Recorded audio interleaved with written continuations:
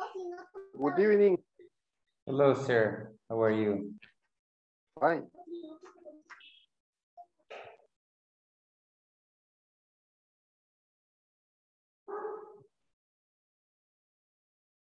We're gonna switch the background.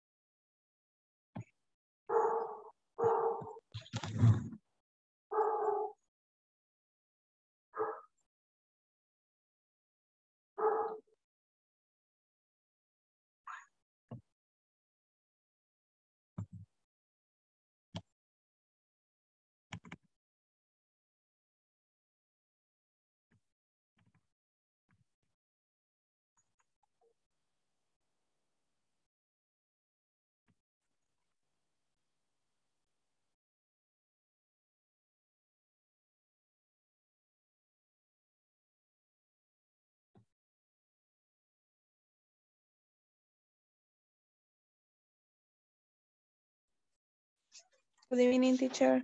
So welcome. Glad to see you again. Elizabeth Martinez. Good evening, teacher. Hello, How how are are you? Good. And you? A little tired, you know. Mm,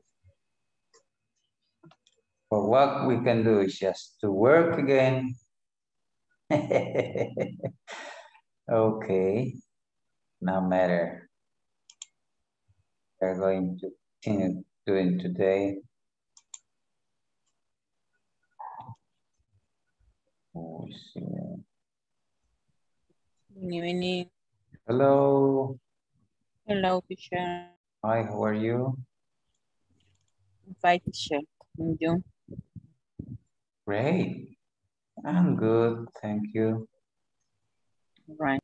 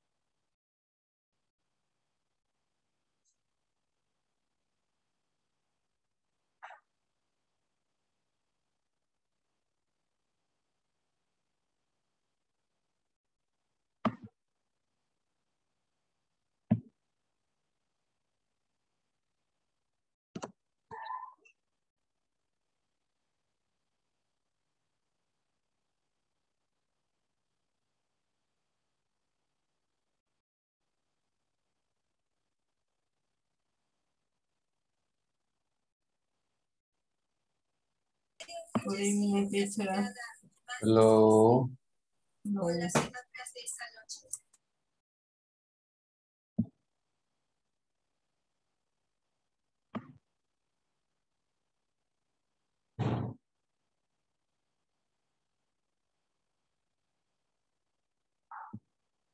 Welcome back. Glad to see you again.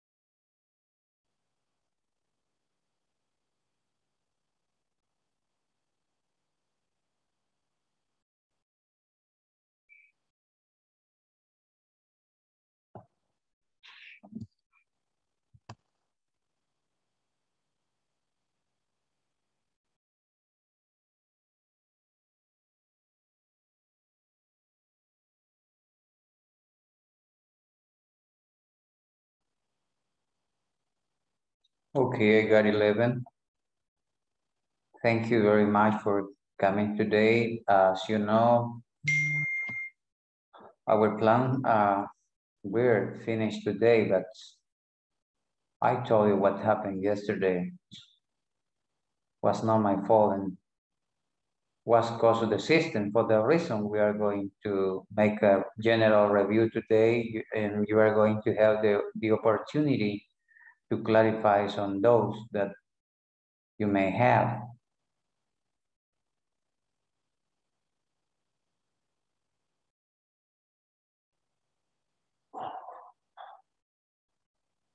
So please, I need all of you, try to keep your cameras on.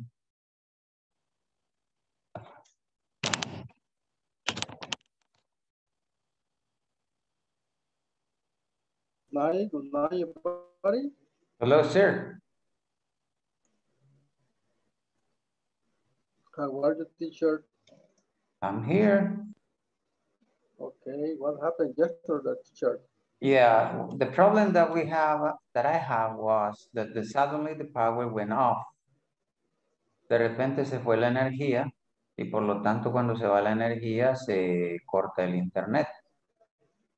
Generalmente el programa de Zoom, cuando algo así sucede, siempre se queda convirtiendo y automáticamente graba. El día de ayer, cuando se fue la energía, comenzó a convertir y en cuestión de 2 segundos desapareció la caja de diálogo que dice convirtiendo. Bueno, yo pensé que tal vez había quedado guardado en cómo se llama en la carpeta de Zoom. Tan pronto terminé de hacer el 1 por 1, fui a ver la carpeta y me di cuenta que no estaba ahí. Entonces, bueno, informé en ese momento lo que había sucedido. Cosas que no están bajo el control de uno. Y pues las reglas para INSAFORP son que cuando no está el vídeo, pues toca que hacer un review, repetir otra vez, porque es la forma que ellos tienen para auditar. Entonces, disculparme por lo que ya dije que no está bajo mi control, pero lo más importante es que en el review que hagamos el día de hoy, pues van a tener oportunidad los que no tuvieron y van a reafirmar los que ya entendieron. Y pues espero de que salgamos adelante.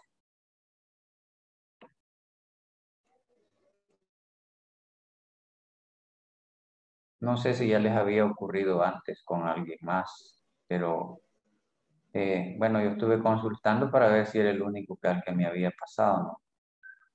Y a veces como que hay como una desconexión en la plataforma. Y se recuerdan que al inicio les dije, bueno, tuve que hacer un corte porque se me había frizado.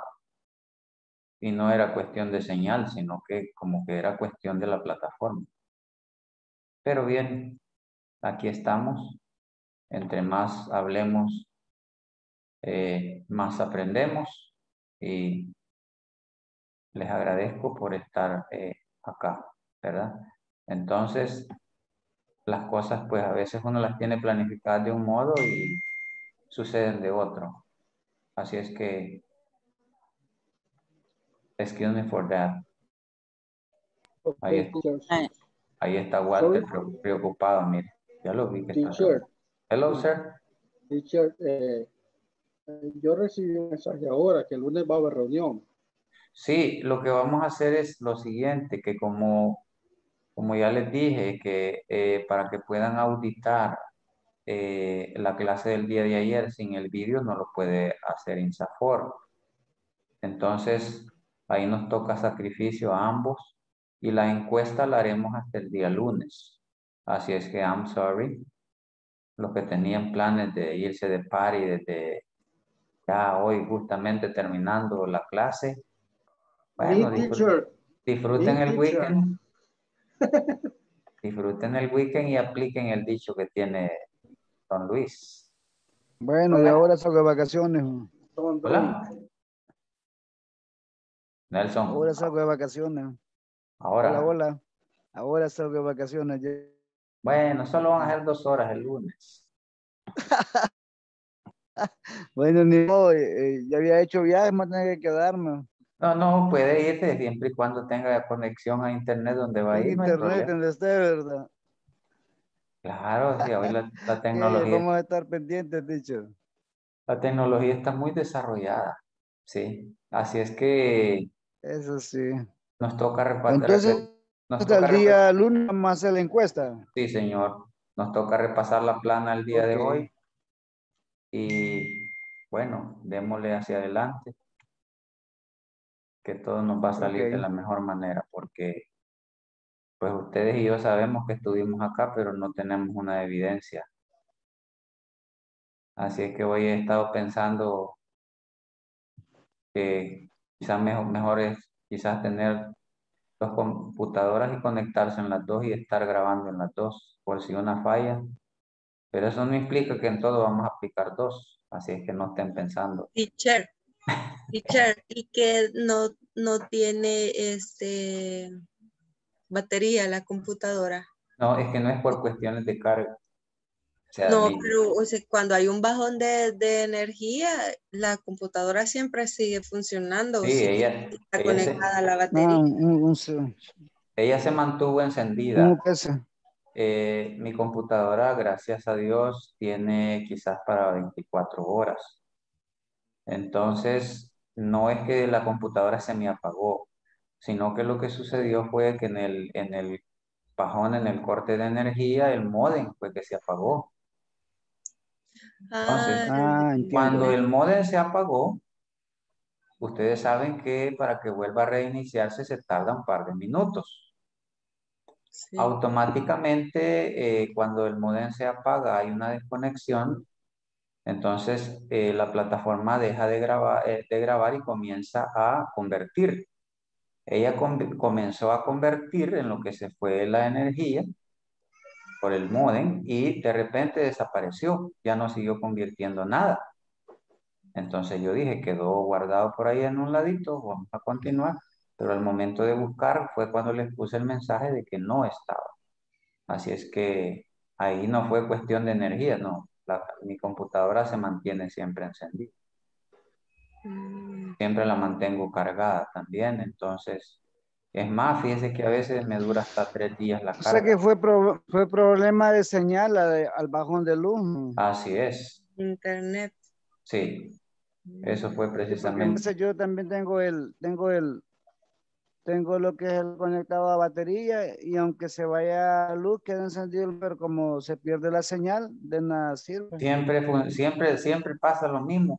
Aunque el módem lo tenga conectado a una batería, pero si la energía se fue en otro lado, siempre hay un corte. La señal se pierde. Así es. Así es que I do really sorry about. Y entonces a todo esto vamos a seguir el lunes. Yes. Lunes. Así son los planes. Así son los planes de Dios. We are going to see each other again the next Monday. Ni modo, aunque esté en la playa, ya se va a tener que conectar, Elizabeth. Pues sí, chica. Ya le aguamos la fiesta, Elizabeth.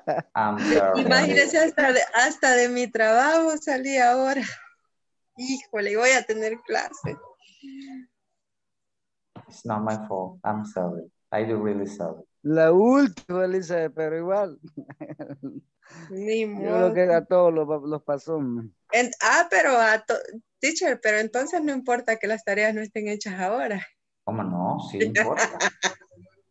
Pues sí, vamos a tener el lunes. Yo también me había alegrado porque no he terminado. Porque lo único que nos hace falta solamente es solo prácticamente hacer un review general y hacer la encuesta. Pero ahora o el lunes. No, that is gonna be on Monday. Vaya. Así es que tenemos que trabajar 2 horas, entonces. Así es que ahorita, por favor, se me ponen listos con la asistencia. Presente, teacher. Ana Beatriz. Presente. Present, teacher. Elizabeth. Present, teacher. Carlos Alfredo. Carlos Alfredo no ha llegado. Carlos Antonio. Present. Cristian Ernesto. Present, teacher. Claudio. Present. Grisel. Present, teacher. Ember. Present. Elizabeth Martínez. Present, teacher. Va de viaje. I Luis am here. Alfonso. I am here. Present, teacher. María Elena. I'm here, teacher. Nelson. I'm here, teacher. Mar Francisco. Present, teacher. Oscar. Oscar. Present, teacher. Ahí estaba, sí, yo lo había visto. Walter. Present, teacher. Jenny. Present. Ay, mira, ya apareció Jenny. Yes. Cuando ya Jenny está es porque ya está. Ya estoy. Carlos Javier. Present, teacher. José Eduardo. José Eduardo. Eduardo. Juan Carlos. Juan Carlos. I'm here, teacher. Okay, thank you. And Carla Escobar. Albaita is not here. Okay, as I told you before, what we are going to do is a review about the last class. Do you remember that we were talking about gerund? And at the beginning, we start reading something. But in this case, I would like you to tell me some sentences using gerunds. Do you remember the reading that we practiced yesterday? ¿Se recuerdan de la lectura que vimos el día de ayer? Ya se les olvidó. No les creo. No, teacher, La yo de venía Natalie. manejando. La de Natalie, cabal. Natalie, Okay. Okay, the one that miss that didn't read, they are going to read today. Los que no leyeron ayer, you are going to read today. Así que, please, I need that you do it today, please. My goodness, what's going on? Teacher, mande la lectura al grupo para imprimirlo.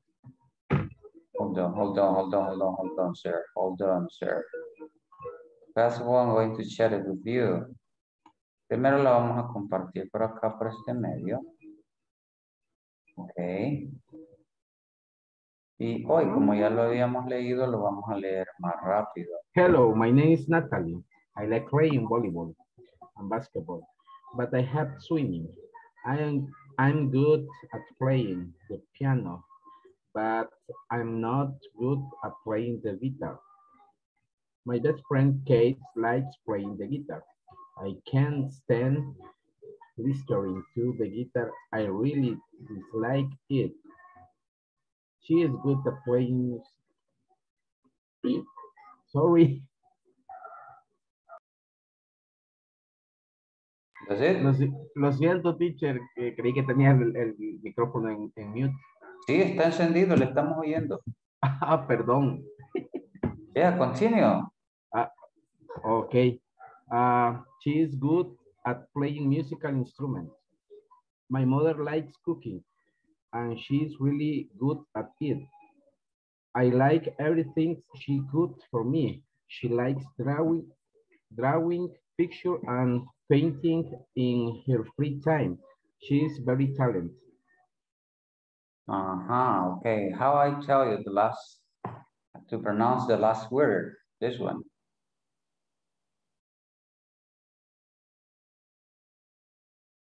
Walter. Could you read it, Walter? Could you read it, Walter, please? Okay. Hello, my name is Natalie. I like playing volleyball and basketball, but I hate swing.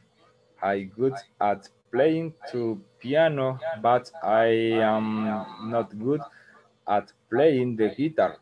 My best friend Kate likes playing the guitar.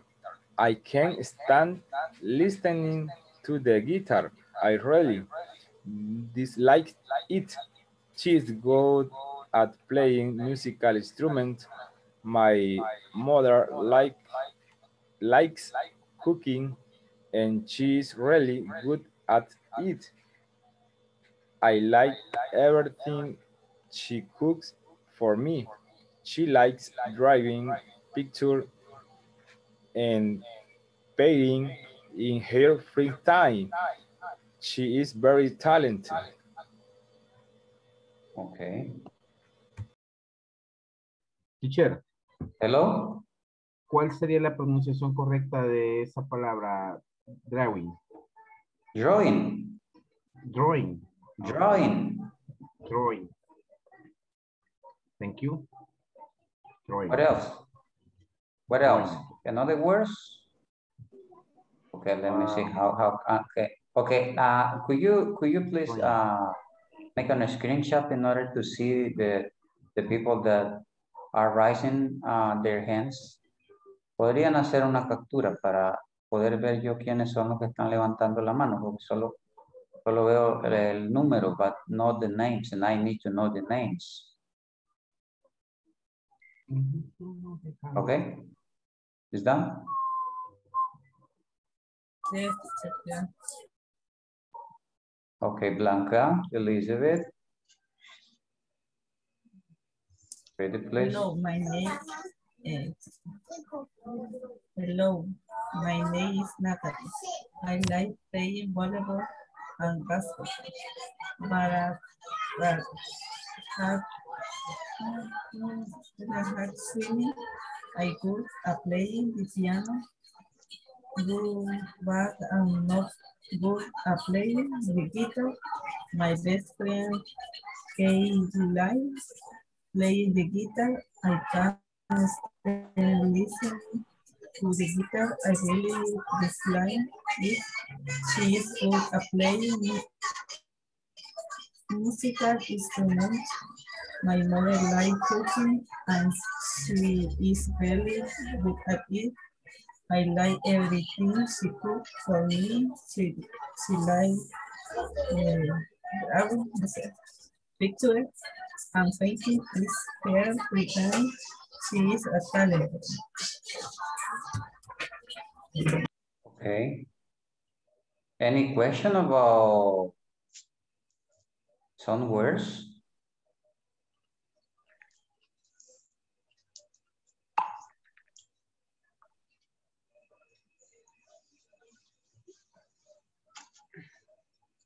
Teacher, ¿cómo se pronuncia? Drawing, grading, ¿o cómo se llama?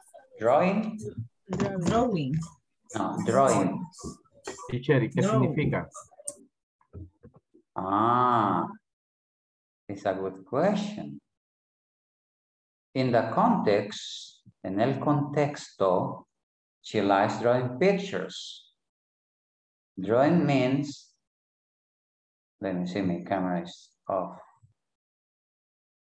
Okay, drawing is, how can I explain you? Like, if I'm doing this, what am I doing? I'm drawing. Take a look, take a look.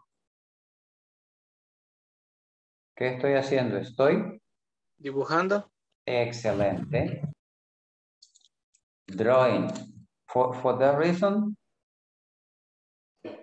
the sentence says, she likes drawing pictures. Drawing pictures. See? She likes drawing pictures and painting in her free time.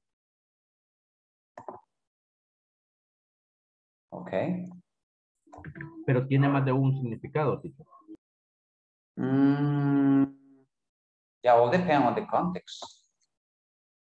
Porque también puede ser dibujo.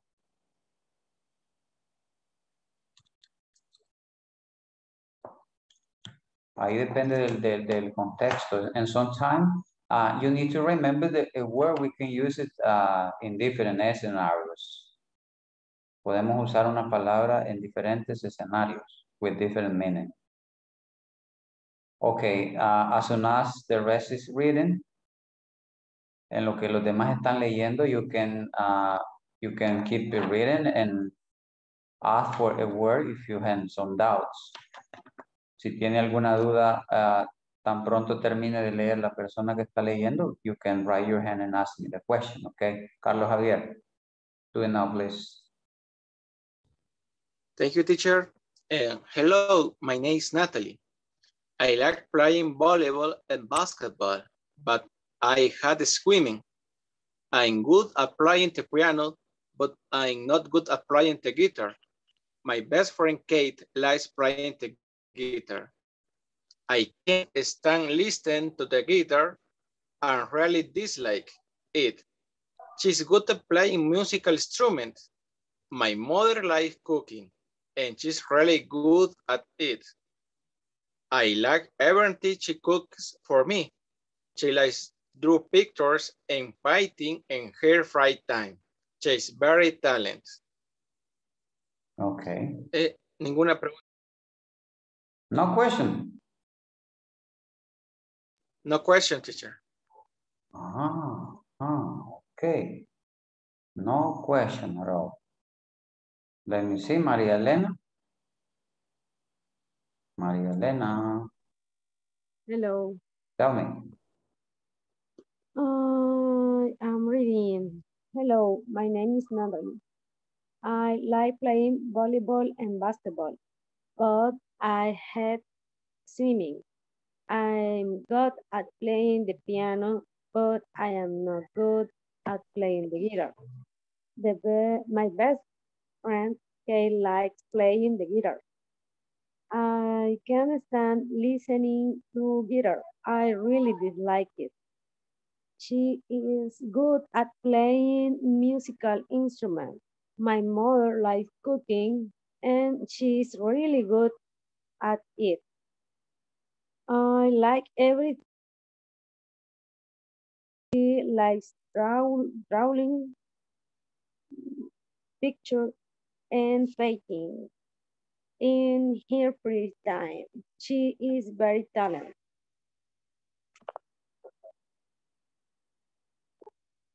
Okay, let me see. I need that you repeat the following words. Hate.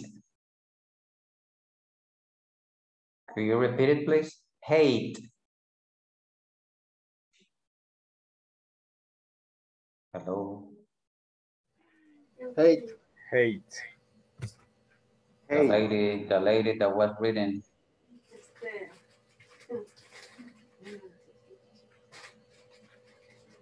Where is it? Where is it? ¿Qué se me hizo? I don't see it. I don't see it here. Lost the connection? What happened?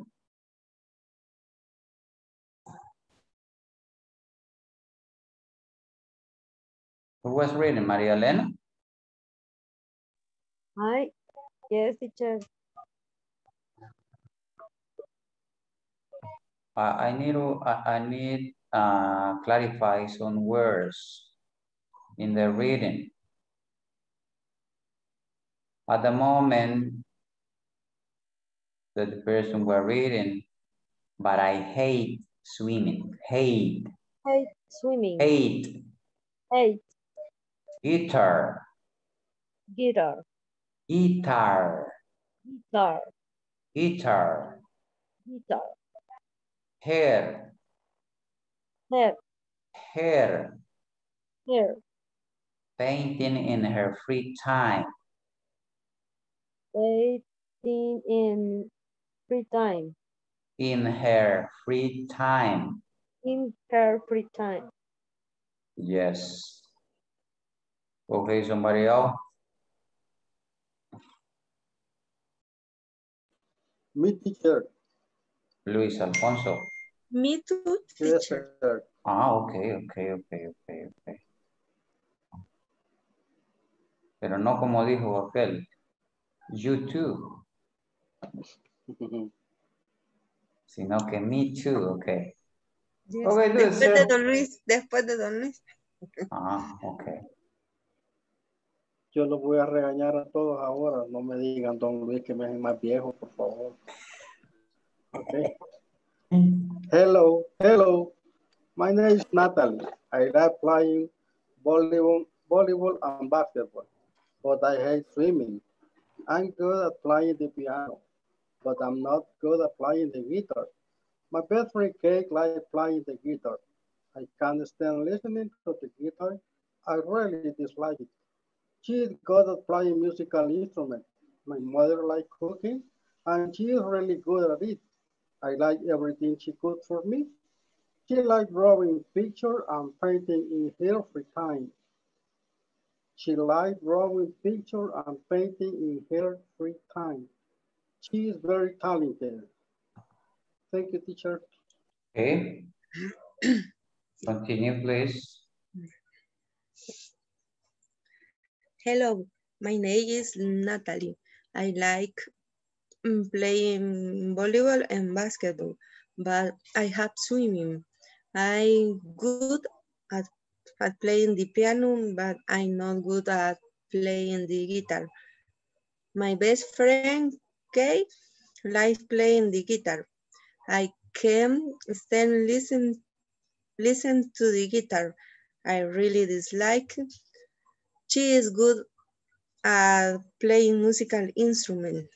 My mother likes cooking and she's really good at it. I like everything she cooks for me.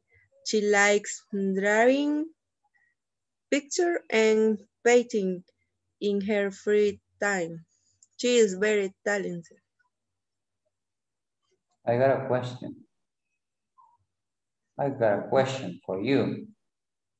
Do you know what is the meaning of the expression I can stand, listen to the guitar? Que no quiere comenzar. What is the meaning of that expression? I can stand. Miren, que no puede entender. Excuse me?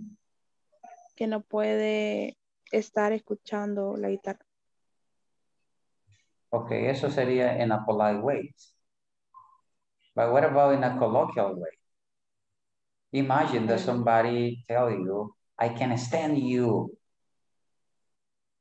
What is the meaning? No soporto. Yes, it is, sir. See? That's right. Okay. Now, based on the example, I would like to hear some of you that you use the information and you are going to use your own name, but at the same time, you are going to switch the activities according to your own way. For example, if somebody said, I like playing the guitar or playing the violin, or I like listening to music, and yeah, you talk about what you like and what you dislike. For example, I could say, hello, my name is Mark.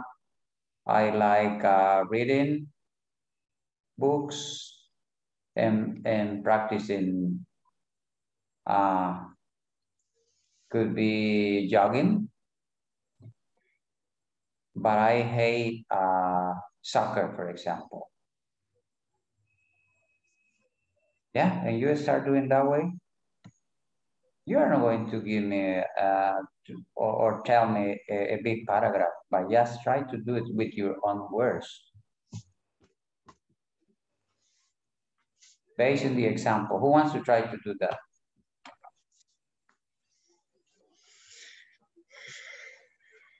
Veamos. ¿Quién quiere hacer la prueba? But with your own information. Con su propia información.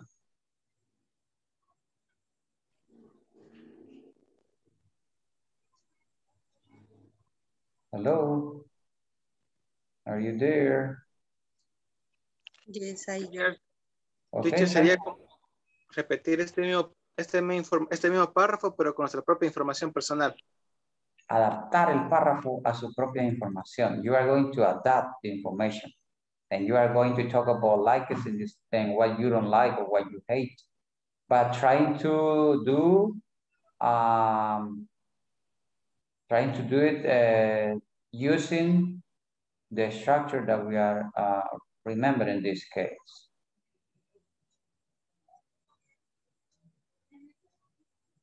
In a hurry, sir.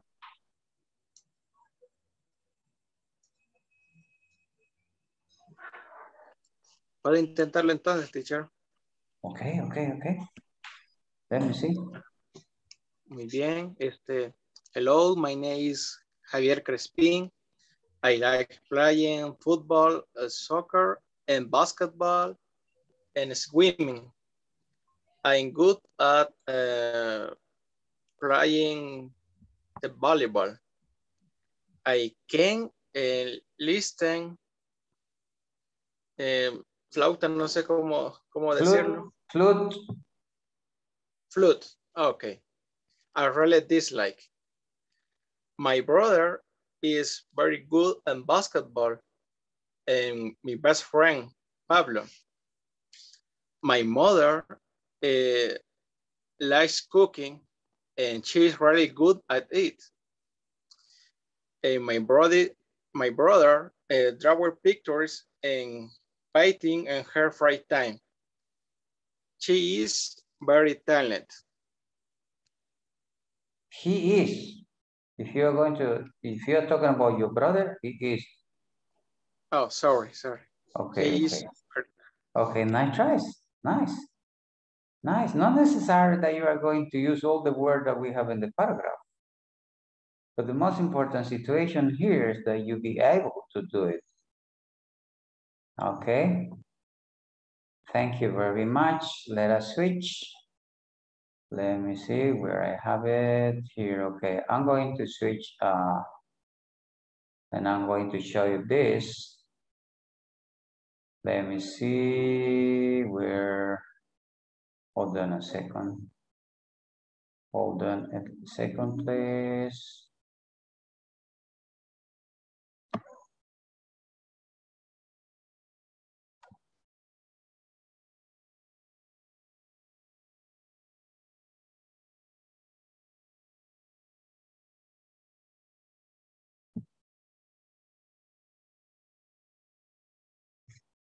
Okay, another thing that we need to remember is the vocabulary that we studied yesterday related to different accounting statements. Do you remember that? Will you tell me some words that you remember?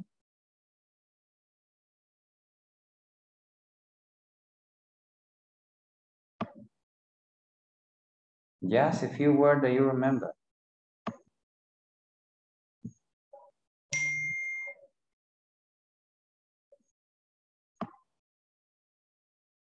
About the vocabulary that I shared with you.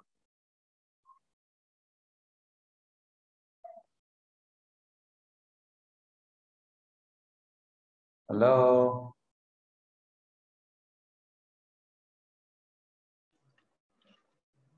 Hello? Teacher, the consolidate, the vocabulary. Yeah, consolidated balance sheet. Current assets.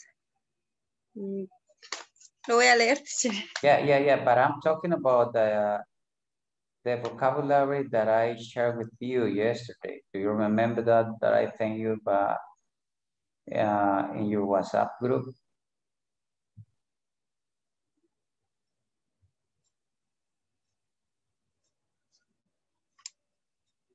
No. No, del grupo de WhatsApp, no recuerdo. Yes, I shared it with you. Quizás ya estaba dormida, teacher. No, well, was at the beginning of the class. Okay, let me ask Luisa. Sí, ya me acordé del archivo que envió de Word. Ah, ok. Y después dicen que es el teacher el que no manda nada. No, yo le dije que estaba dormida, no le dije que fue usted. Que yo me duermo, teacher. I see. I see. Now I see what's happened. The statement of financial position, assets, assets. Yeah, different word. We have different words. Asset, cash and cash But- equivalent or marker Okay, table. okay. But what I want is just to make a review and know if you remember some of the names. Si lo que quiero saber es cuántos de esos términos se recuerdan with the C in the material.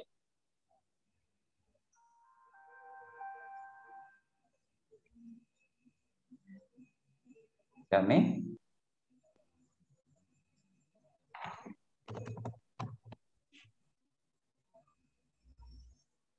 Let us remember. How many terms do you remember that? ¿Cuántos términos de eso se recuerdan? That is the main point. Just tell me. Me, teacher.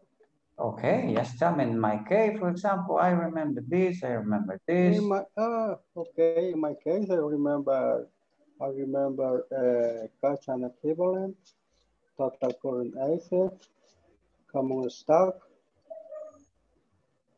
and more, teacher. What else? What else? What else? Total current liabilities, account payable, Okay. current liabilities, is stockholder equity. Okay.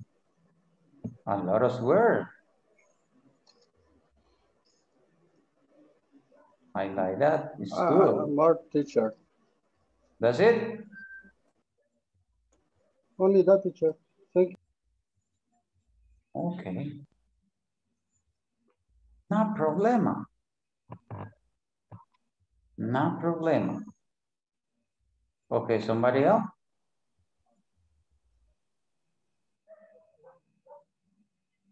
Los balance sheet, los inventarios, los liabilities, no sé cómo se dice. ¿Cómo se dice? No sé cómo se dice. Which one? No, los liabilities, los, ¿cómo se llama? Los pasivos, eso. ¿Cómo se pronuncia? I will.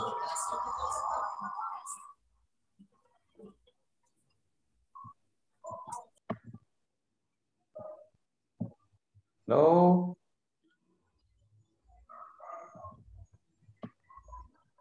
Hello, can you hear me? Yes, hello, teacher.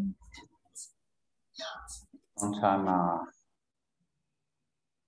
it looks like I'm alone. Pareciese que me quedo solo por ratos. I don't know why. No, teacher, no. Because at the beginning I start listening to you, but suddenly your voice sound in a different way, you know.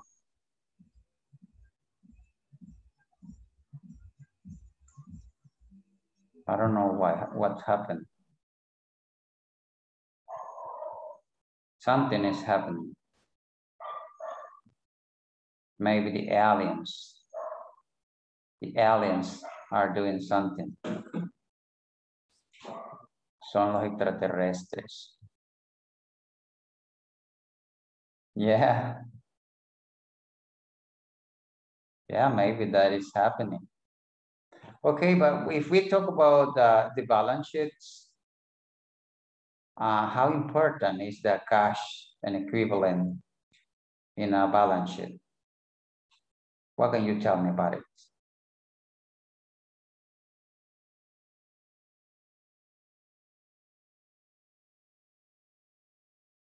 Mira el control de su empresa, si está ganando o está perdiendo. Ah, okay. For that reason, I need that you understand the meaning of this term in Spanish, because imagine that suddenly you need to take a look of a balance sheet. You need to understand what is the concept. Necesitamos saber cuál es el concepto para saber la cantidad de dinero y si está in the right position.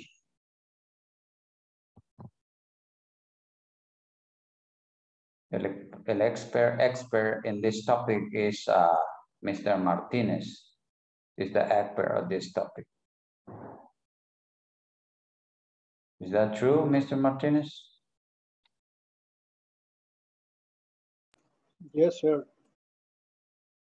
Yeah, you see? That is the man. That is the man. Sorry, I don't hear the question, sir. Excuse me? Don't hear the question. You didn't got the question. Ah, okay. Well, no, what I was telling is that you are the expert in this situation, talking about balance sheet and different topic, you know.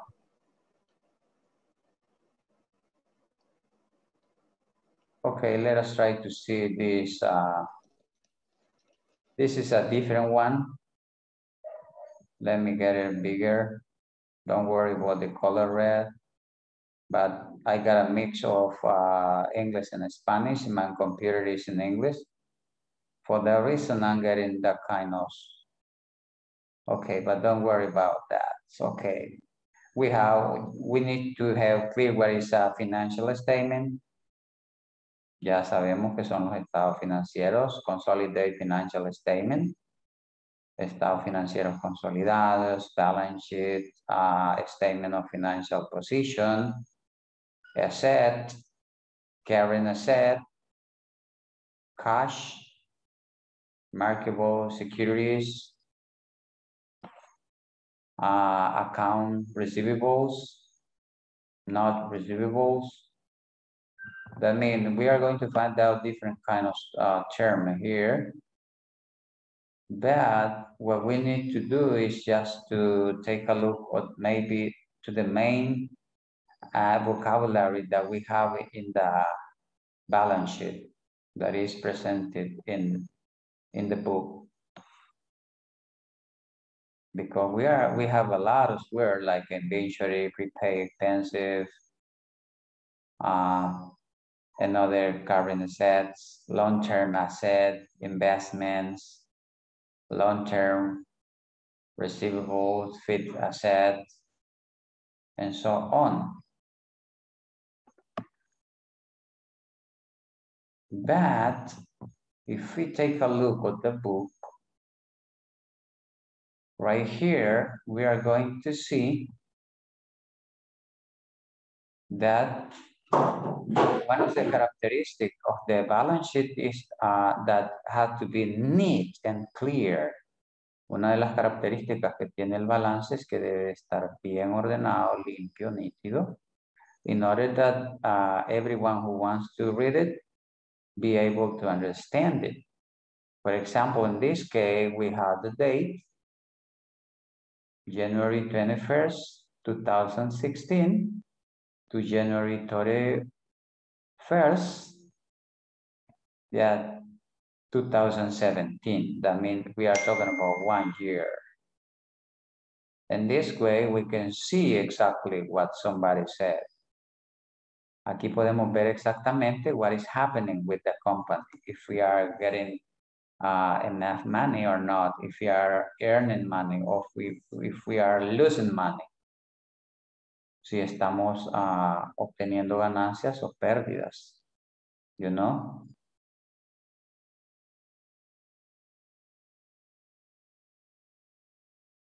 But yesterday I asked you a question. How many of you work in the accounting area in your companies? Only Mr. Martinez or somebody else?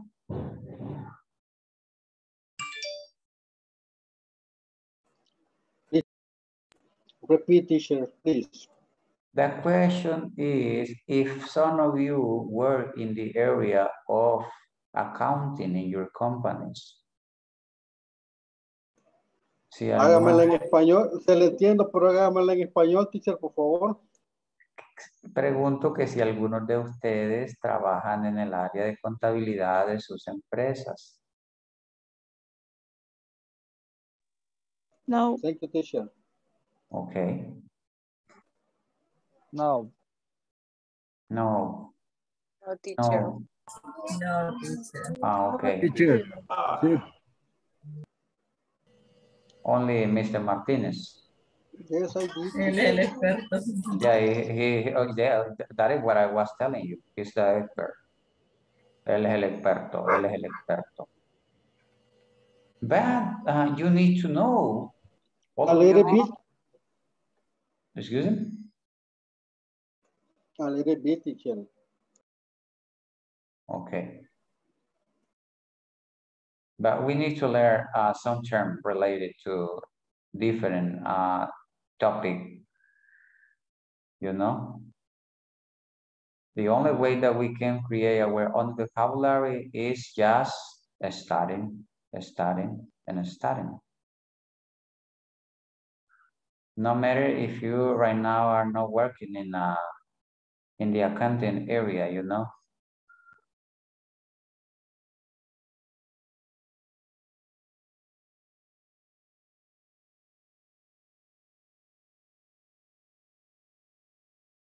Okay, and yesterday we talked about exercise number 3. We were trying to solve some addition, and also we talked about the total of assets and liabilities. And you gave me a total, an amount about that, you know, do you remember that?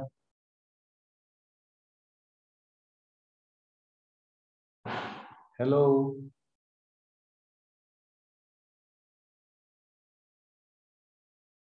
Hello, hello. Hello, teacher. Hello, Can you teacher. repeat the question, please? You have a question? Can you repeat, please? The question? Yes. Es que usted dijo que si recordábamos el qué. Que si recordábamos Yeah, el if ejercicio de you- ayer, dijo, ¿verdad? Yeah, if you remember the activity that we did after we studied this terminology, we were doing some additions. Estuvimos haciendo algunas sumas. Do you remember that? Yes. Era la suma de la habilidad más el total de hacer.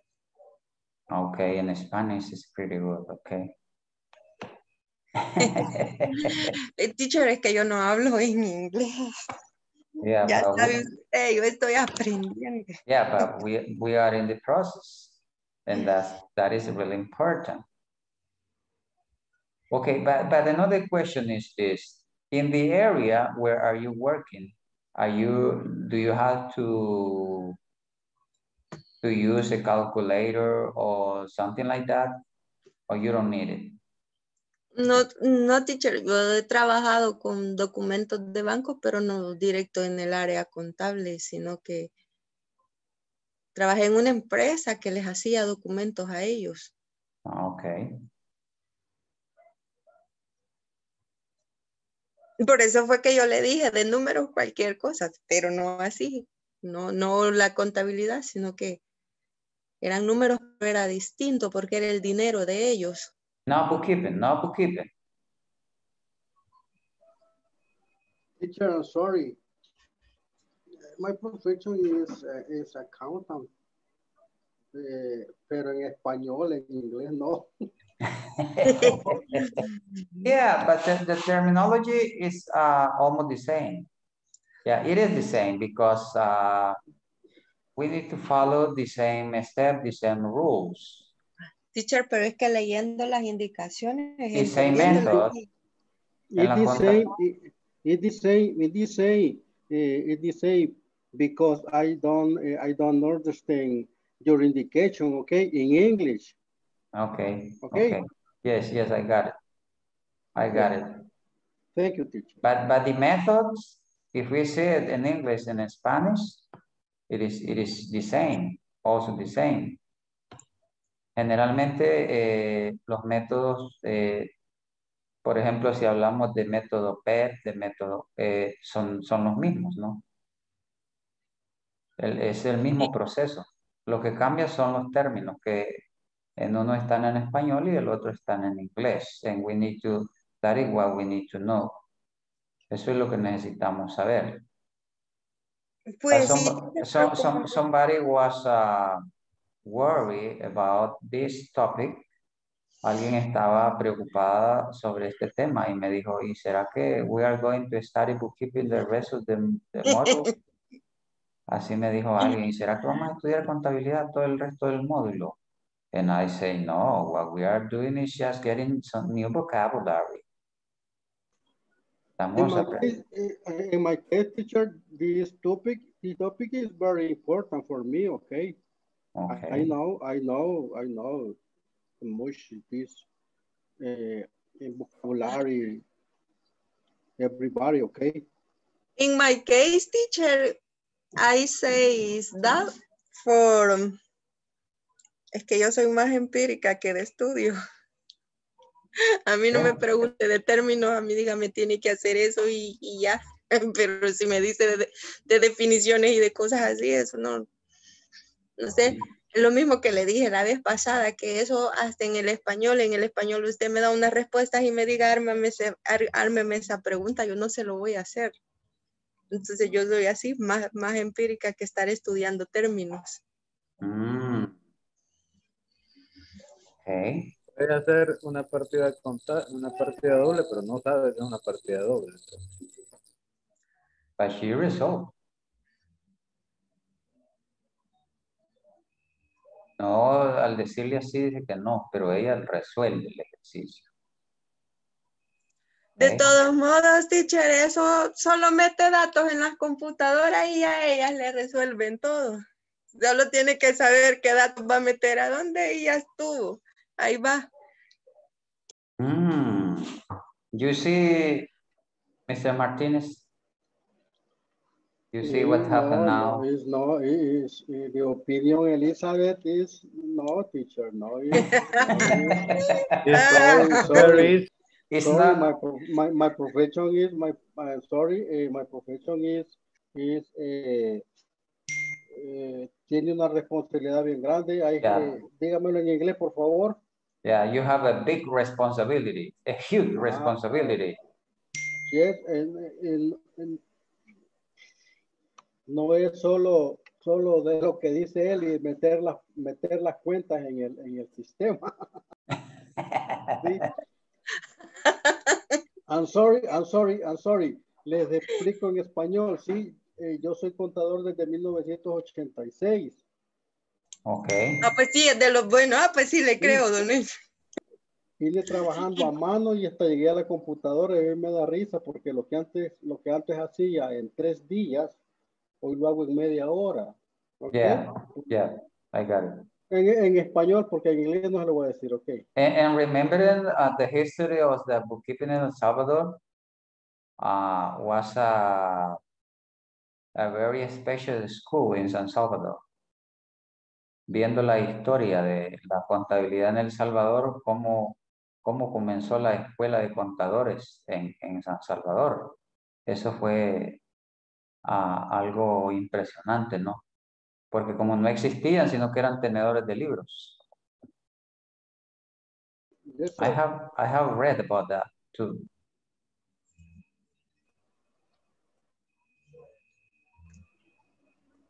Leímos la historia de cómo, what happened. But going back again to the topic, let us talk now about the zero conditional. Do you remember what we talked yesterday about this? What can you tell me about it? Are you able to give me an example if you remember it?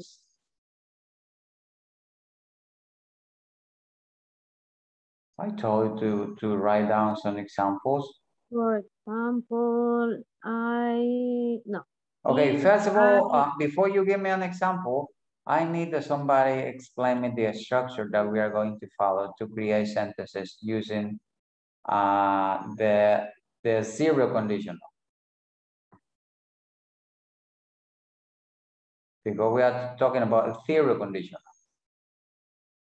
Just tell me.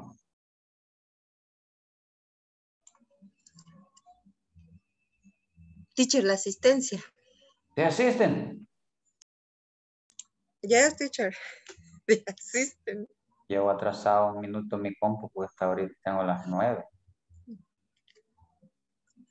Las 9:02 tengo yo. Ah, okay.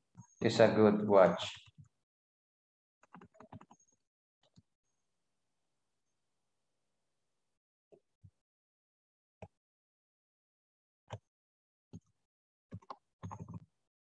Let me see if we have enough people here, a lot of people.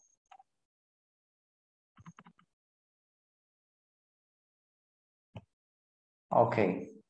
Beatriz. Present. Elizabeth. Present, teacher. Alfredo. Carlos Alfredo. Carlos Alfredo. Carlos Antonio. Present. Cristian Ernesto. Present, teacher. Claudio. Present. Denise. Yourself. Present, teacher. Giovanni. Present. Elizabeth. Present, teacher. Martínez Pérez.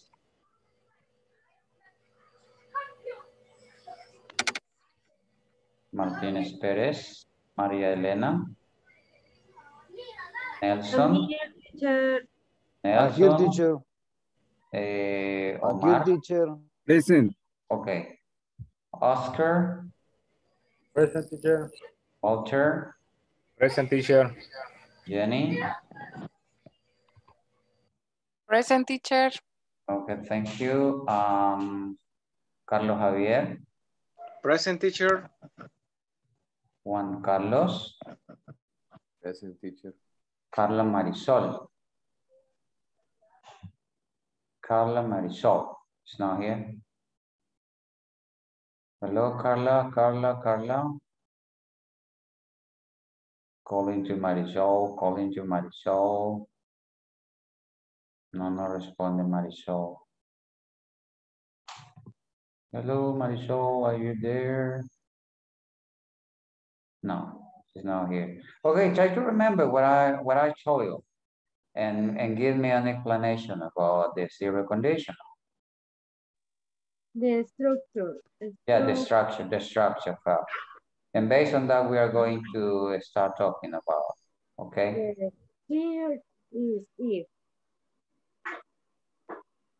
Las, creo que es más, ¿verdad? Las.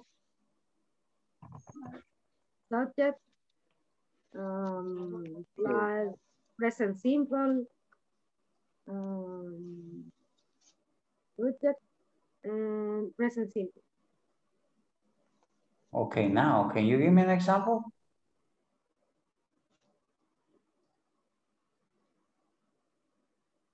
No? Okay.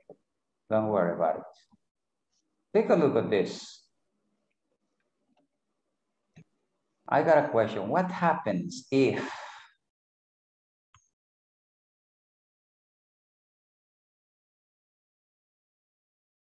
you throw a ball in the air, it falls down? Remember that we are going to use the zero conditional to talk about fact. You know? Something that is real. If you throw a ball in the air, it falls down. Do you understand the example? In Spanish or structure? In both ways, in Spanish and also the structure that we have. Yes. What about this? I show you another example, but related with this one. What happened if you want to be sure, you can ask the question, what happened if If you boil water, it's turned into steam. Okay, and now tell me, what happened if you don't work 1 month? Tell me.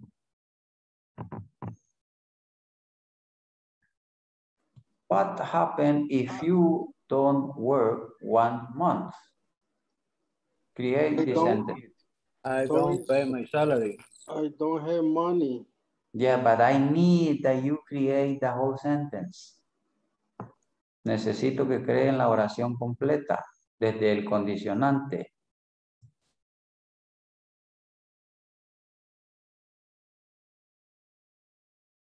How is going to start? ¿Cómo va a iniciar?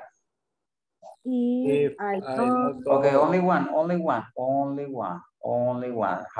Raise your hand and tell me. Solo uno levanta su manita y me dice cómo. Veamos, María Elena.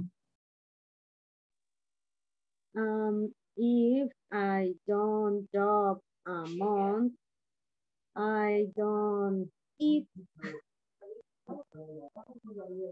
Okay, could be. Okay, somebody else? Because every one of you have a different perspective. What about you, Eduardo? Can you tell me something?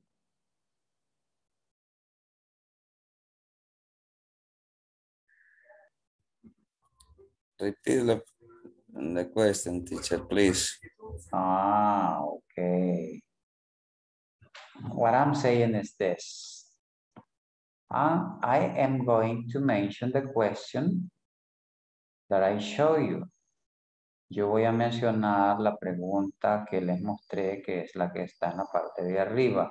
What happened if? ¿Qué sucede si? Yeah? In this case, I said, okay, what happened if you don't work 1 month? ¿Qué sucede si usted no trabaja 1 mes? Okay, you are going to create a sentence.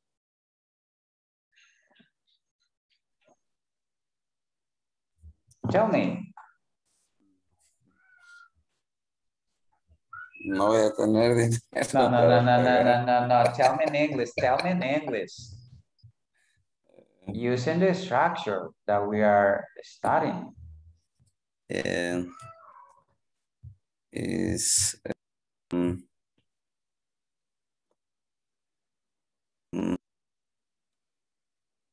no, teacher. Okay, lo agarré. Fuera de cancha. Bueno, yeah. Teacher, Tell me. if I work a month, I don't have money. If I don't work. See, if I don't work a month, I don't have money. Okay, I don't have money. Omar Hernandez. If I don't work, I have no income. I got your idea. If I don't work, I don't have incomes. Okay. Okay, excellent. Somebody else. Eso, así necesito que se despierten. Me, teacher. Tell me. If I don't work 1 month, I don't have money for pay my bills. Okay. I'm going to switch the question. What happens if you don't pay your bills?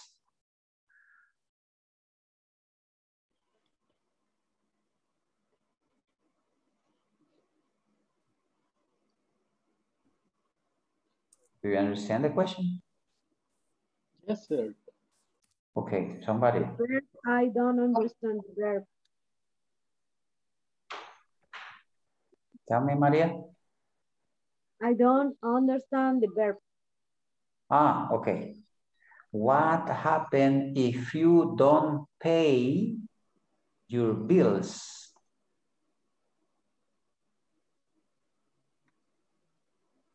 Talking about power, talking about water, internet services, and so on. What Although happened? me cortan el servicio.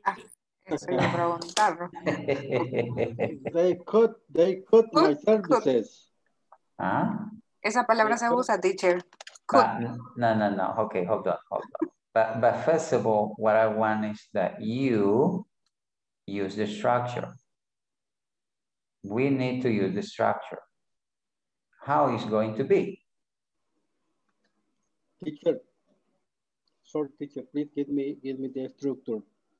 I'm sorry, don't remember, okay? You don't remember the structure? Okay, first of all, you need to put the word if. That is the condition. Okay. If I don't pay my bill, okay, then I could of service. Okay, you can say in this way, if I don't pay my bills, if I don't pay my bills, they send me extra charges.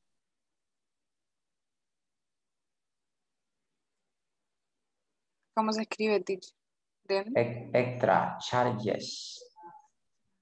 Charges. Cargos extras. Okay, going back with Mr. Martinez. If, then you are going to use the personal pronoun, then the verb,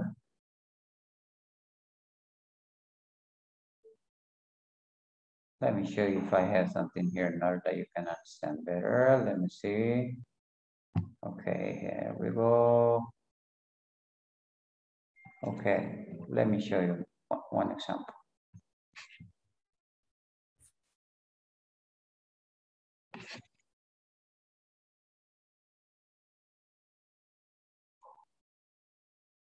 Okay, take a look at this.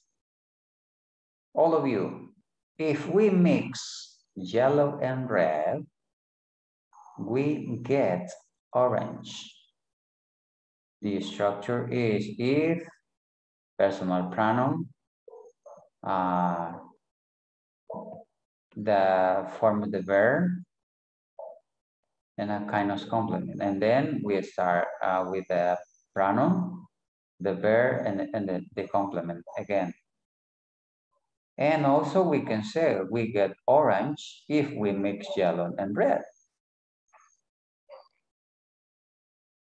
The same happens in the next example. If you throw a ball in the air, it falls down.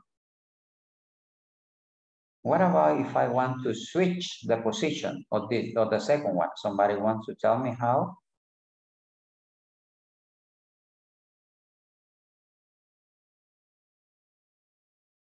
Si quiero cambiar la posición del segundo ejemplo, ¿cómo sería?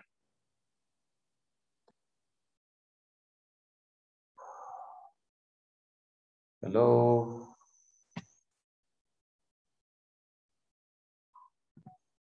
Let me see if you are there.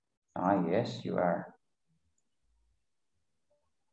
Teacher, pero cuando habla de cambiar, ¿a qué se refiere?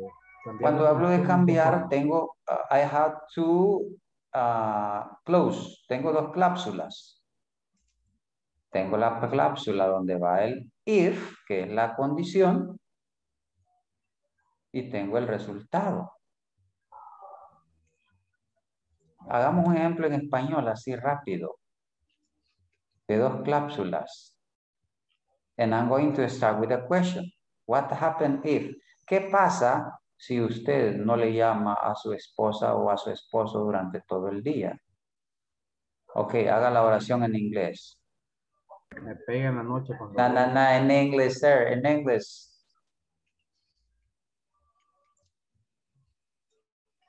La oración que usted ha dicho, a pasarla al inglés.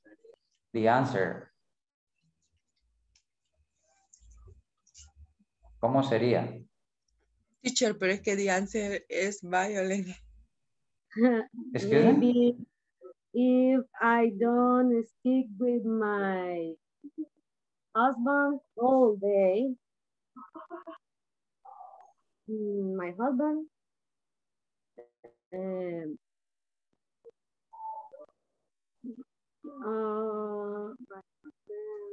okay, is better if you, Okay, my, hold on. my husband crazy. It's better if you say, if I don't call to my wife, what is the result? What is the result? ¿Cuál es el resultado? Excuse me? If I don't call my wife during the day, she will worry. I sleep worried. I sleep out of house.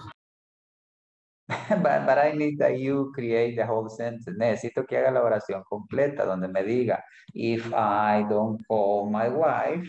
Okay. Okay, tell me. If I don't call my wife in the day, o ¿cómo sería? Yeah.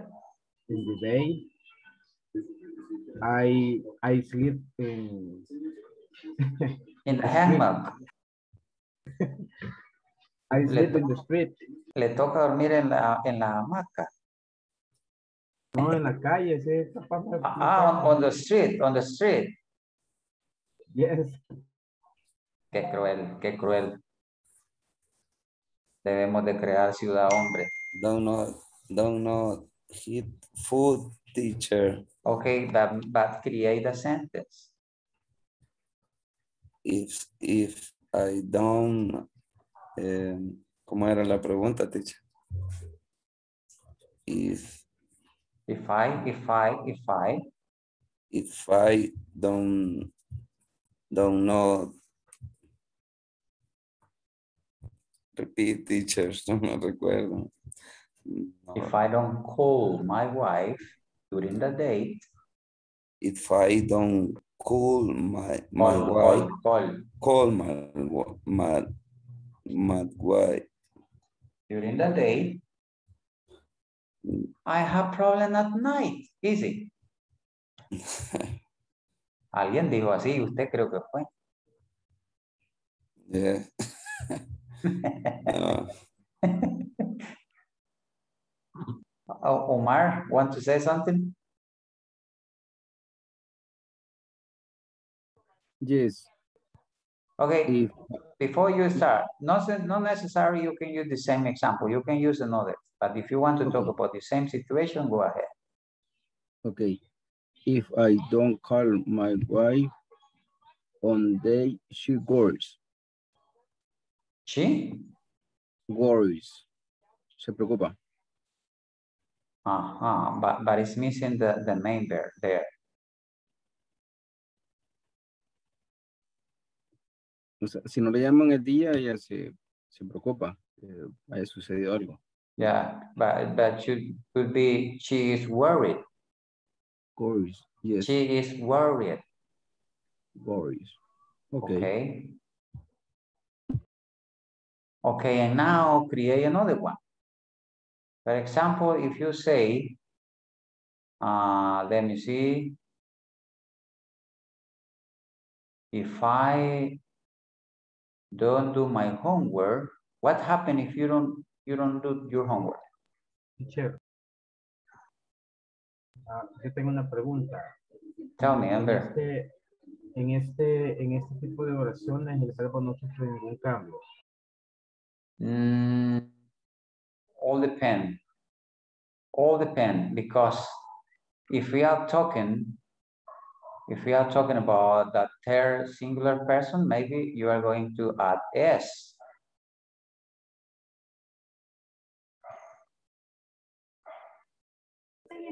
Let me show you some examples. Repeat, please. Ok, la pregunta de él fue que si en este tipo de oraciones el verbo sufre cambios. Do you remember this that I show you? Yes? No?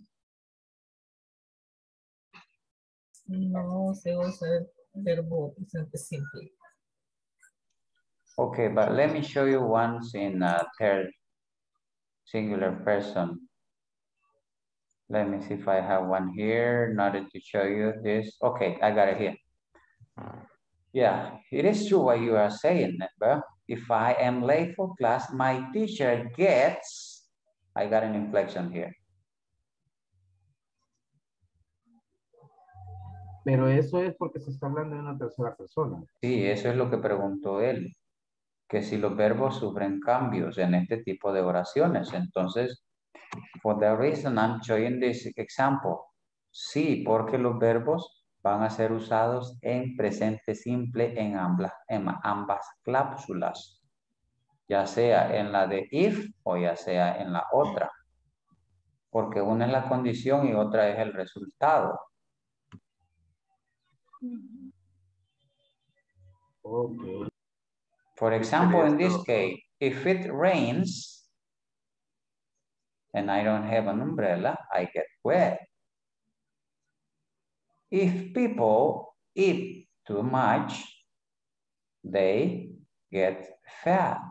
But what about if instead of people I have here is she?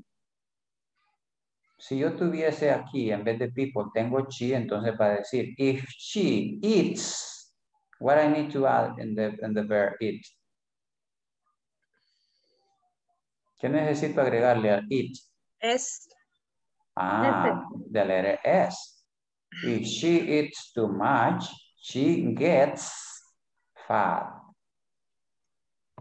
Ok, respondida a su pregunta, caballero. I don't know if you have another question. Pero en este tipo de oraciones no puede haber verbos en pasado, ¿verdad? No.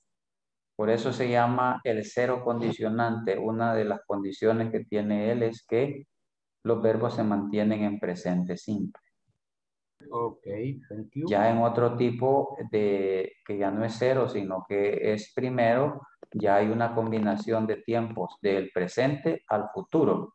Y así van cambiando de acuerdo al, porque de estos condicionantes está el cero conditional, first conditional, second conditional, third conditional, mixed conditional, but in your level, you just need to start at the zero conditional.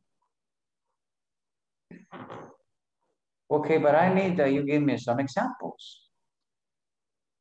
I need that you give me more example about it. Necesito que me den más ejemplos.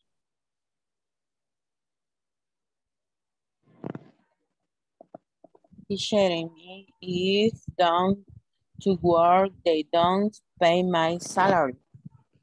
Is correct. Okay, repeat again the first phrase. If don't go to work. You are missing the personal pronoun. If I. All right. If I don't to work.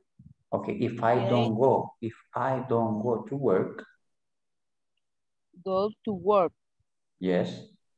To work, they don't pay my salary. They don't pay my salary, okay. Excellent. Somebody else?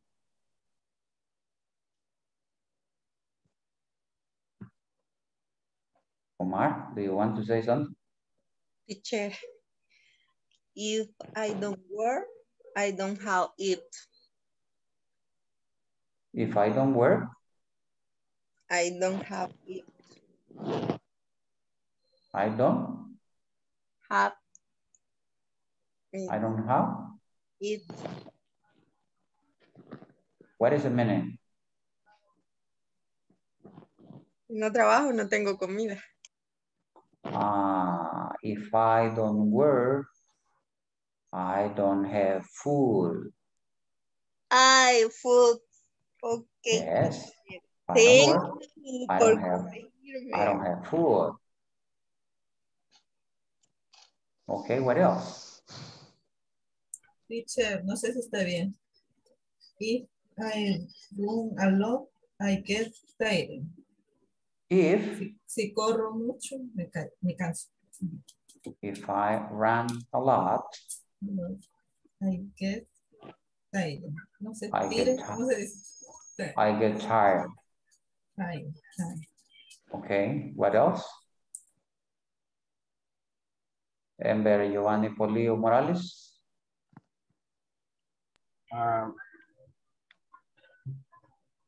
If I don't sleep tonight, I am tired tomorrow. I feel tired. Okay. I feel tired tomorrow. I feel tired tomorrow. Okay. Another one. If I don't present the report,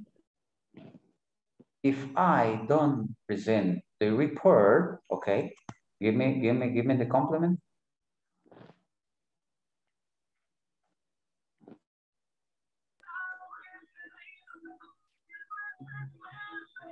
If you don't report,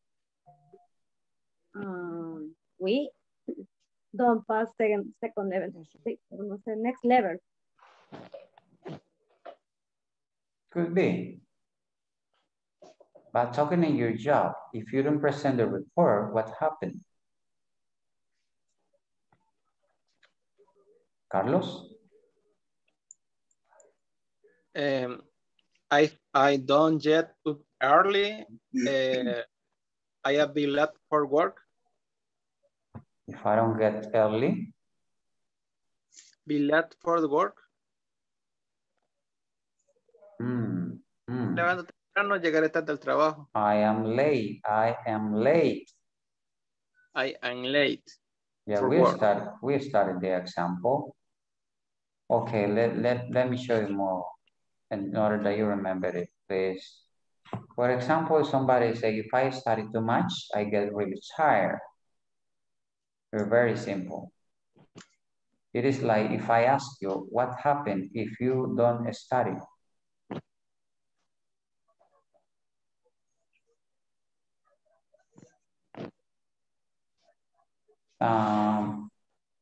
What else? What happened if you don't take your breakfast? Tell me. I have hungry. But I need that you create the whole sentence.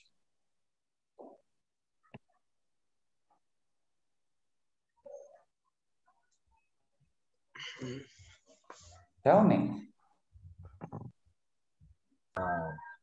The sentence complete.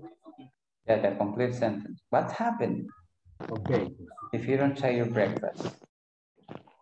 If I not take the breakfast, if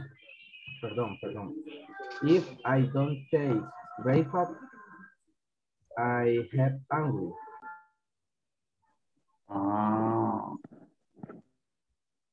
Ok, ojo con esa respuesta.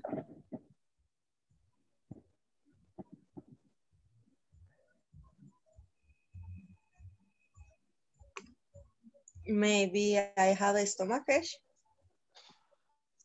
But I need that you create the whole. If I don't take my breakfast, I feel weak. I feel dizzy. I feel dizzy. You know what is dizzy? Me faltó el verbo, ¿verdad? Yes. But do you know what is the word dizzy? I feel hungry. Yes. ¿Saben lo que significa dizzy? Yes. Mareo. Yeah, you feel dizzy. If you don't. Okay, what else?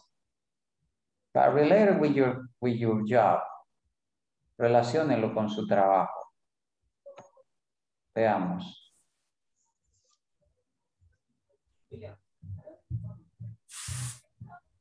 Tell me.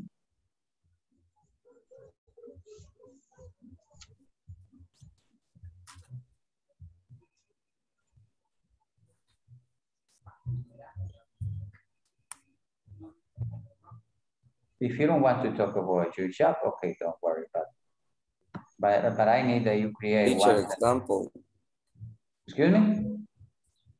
Teacher example. Do you want to get? Don't have at work, I don't have money.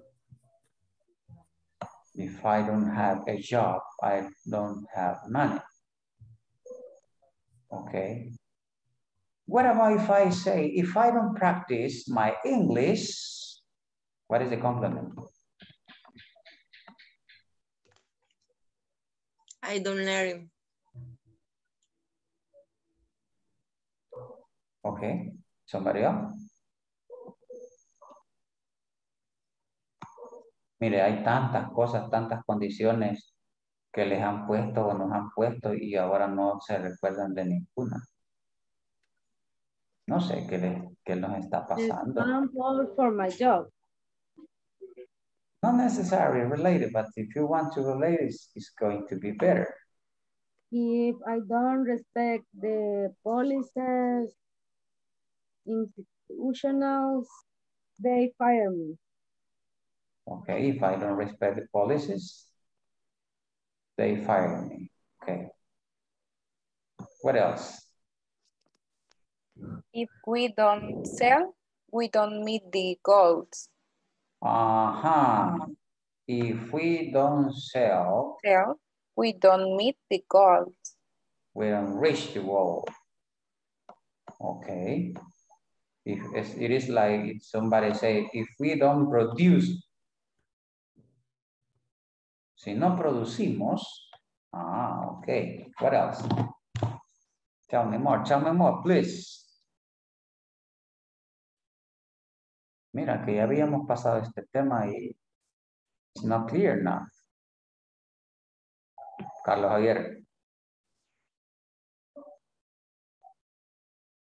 Carlos. Sorry, teacher. Tell me. Yo lo tengo así, no sé si estará buena. Es, let us see.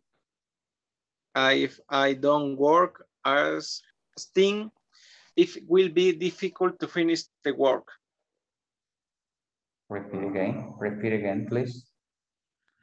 If I don't work as a team, okay, I got it. If I don't work as a team, it will be difficult to finish the work. Sí, la oración está bien. The problem is that it doesn't belong to the zero conditional. Lo único que no pertenece al cero condicionante. ¿Por qué? Porque you are mixing the present and the future. And in zero conditional, we use just simple present in both close. En ambas cláusulas usamos nosotros el presente simple. Okay. Okay, take a look at this example. I showed you this, I remember. Teacher, tengo uno, no sé si, bueno, ahí me corrige. If I don't answer the phone, the student told to my manager. If I don't answer the phone, the student told to my manager. The student talk or tell. In this case, going to be tell to the manager. Tell. Ya, de acuerdo a lo que usted está diciendo, ya, que ellos le van a contar al manager, okay? See, all depend, because if you are in your free time, if you don't answer the phone, it's not going to be your fault. That's all depend. Okay, do you remember this example? If people eat lots of candies, they gain weight. They gain weight. No gain, no gaining, okay? Because we know exactly that we need to use the simple present. If I wake up late, I am late for work. I am late for work. I am late for work. Yes. But I have another example. Just I'm trying to remember you. When it is cold, I always wear a jacket. I always wear a jacket, okay? If I don't have much money. A. I don't eat out. I don't. I eat. go. I don't eat out. Okay. When you put water in the freezer, it freezes, okay? It freezes. Good job. But let me see another example. Okay, now that we have talked about this topic, the question is that if you are able to create your own sentence using this kind of conditional.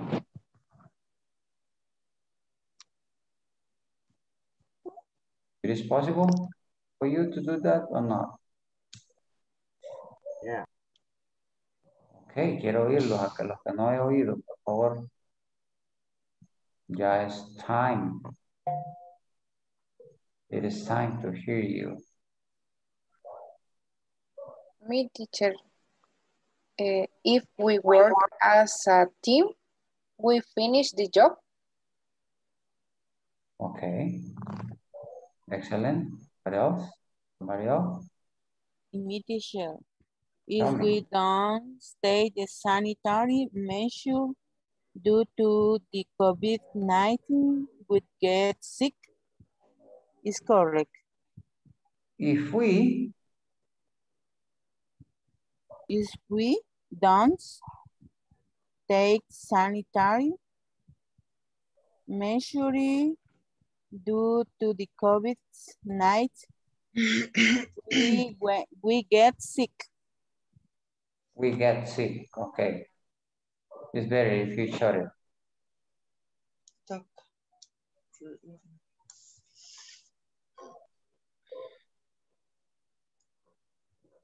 Okay, somebody else?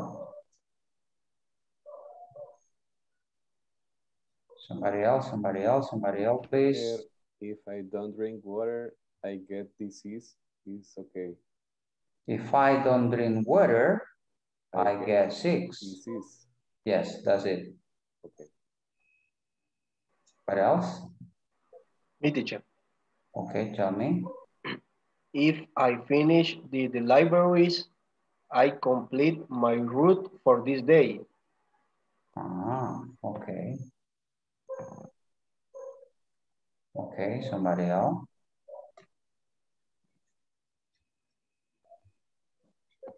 Somebody else, tell me, please. Teacher. No.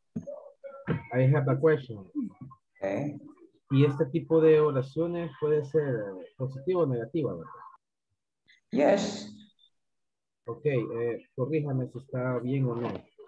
If I drink coffee, I feel good all day. If I drink coffee,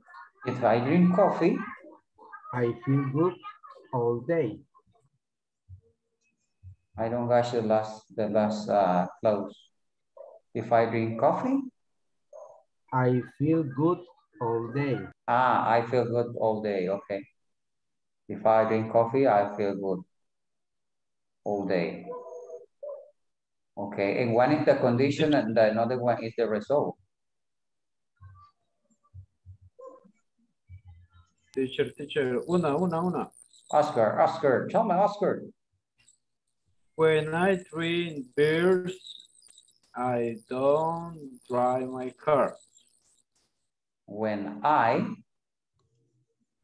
drink beers. Ah, okay, I got it. When you drink beer, you don't drive your car.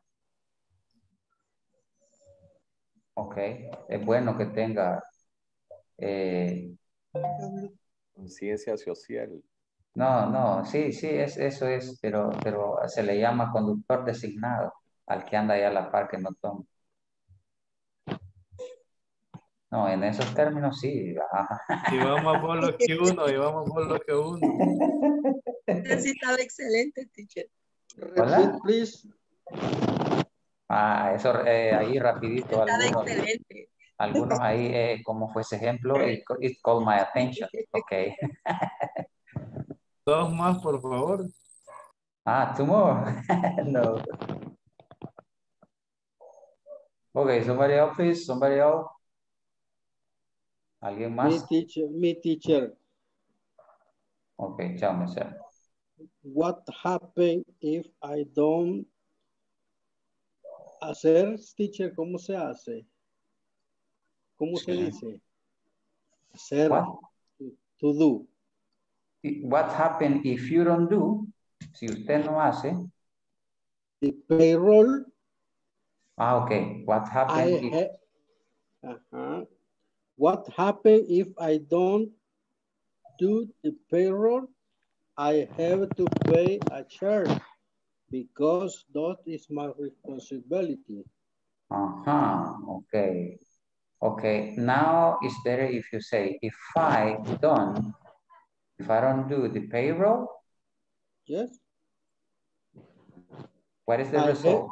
I have to pay a charge because the employees get mad. Okay. Okay.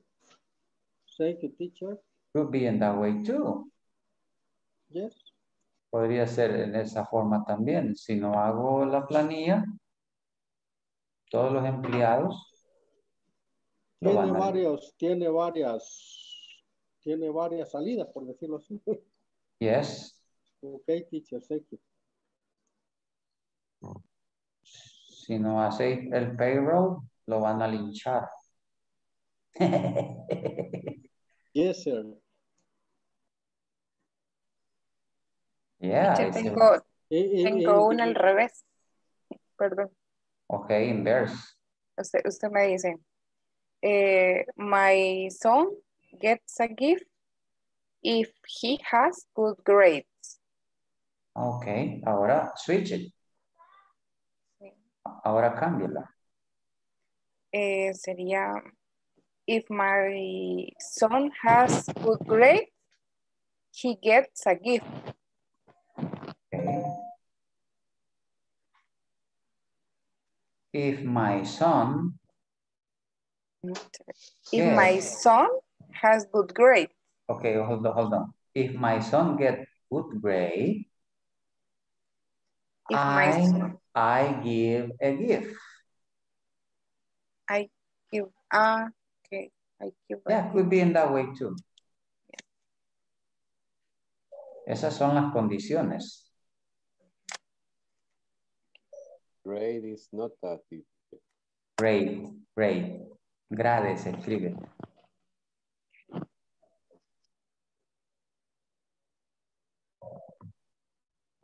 In this topic, we have a lot of examples. Okay, I'm going to show you the last exercise that I need to get the use of it. We are going to do it here. I don't know if you can see it very well. Yes? Yes or no? Yes, teacher. Yes, teacher. Okay. I got an example. Now rain, the flower die. The example said, if it doesn't rain, the flower die. What happened if it doesn't rain? ¿Qué pasa si no llueve? Tell me. Flower die. No, I need that you tell me the whole expression. Las dos cláusulas necesito que me digas. The flower die if doesn't rain. No, ¿cuáles dos cláusulas? This one. This is one. Esta es la cláusula del if. And this one is the result. This one is the result.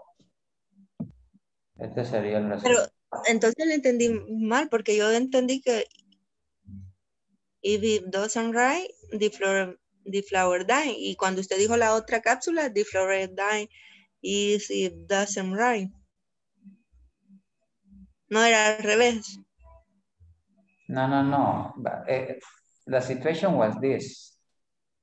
When I said what happened if It doesn't rain. Cuando yo dije, ¿qué pasa si no llueve?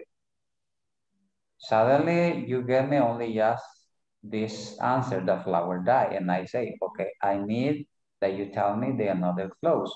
Necesito que me diga la otra cláusula. Es decir, la respuesta completa serían las dos cláusulas. If it doesn't rain, the flower die. Okay? Okay, teacher. Okay, let us start working on it. I made, if you want, you can make a screenshot now, please. Si ustedes quieren, pueden hacer una screenshot. And later on, I'm going to send you to your group. But if you want, we can solve it now here.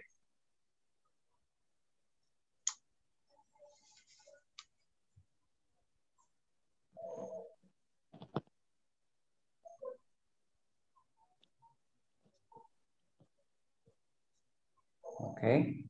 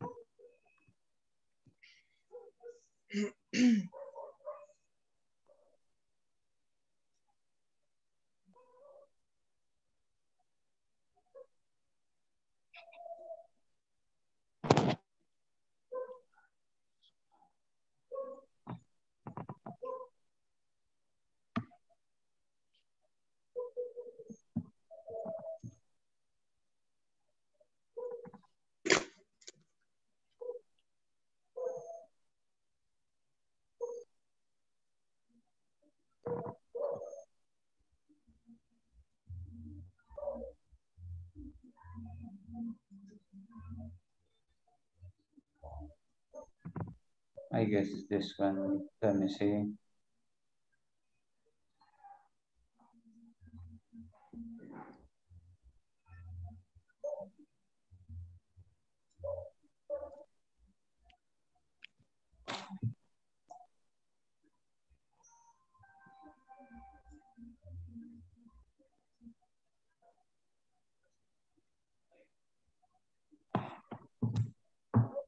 No.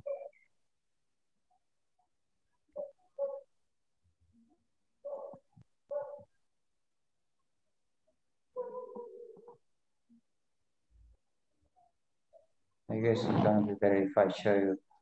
Thank you, teacher. You're welcome.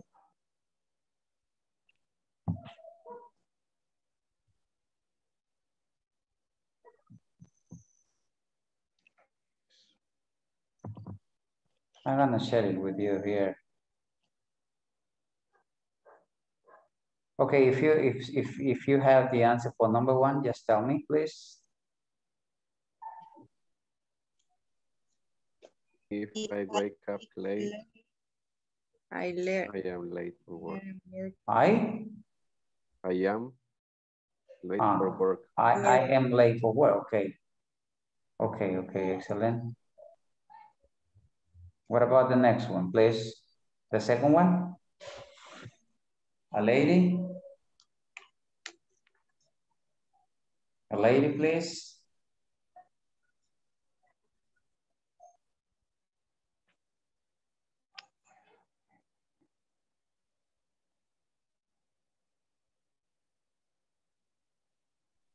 Is teacher, my husband cooks, his bird eats the food. Okay. Any inflection in the verb?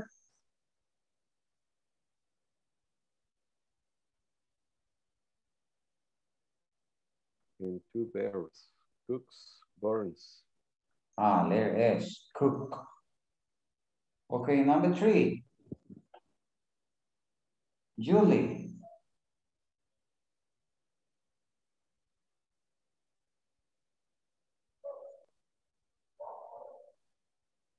If Julie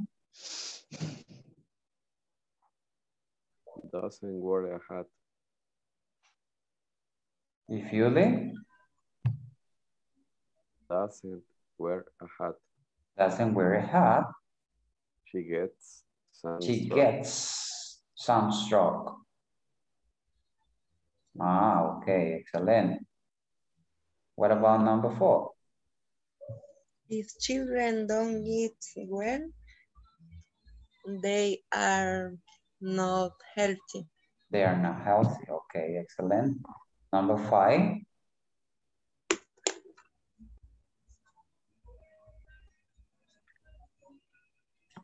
If you mix water and electric, you get a shock. You get a shock. You get a shock.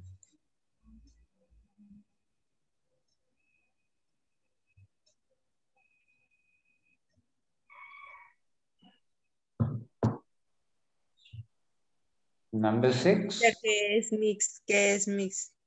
Mezclar. Okay. Mix. Number 6, please.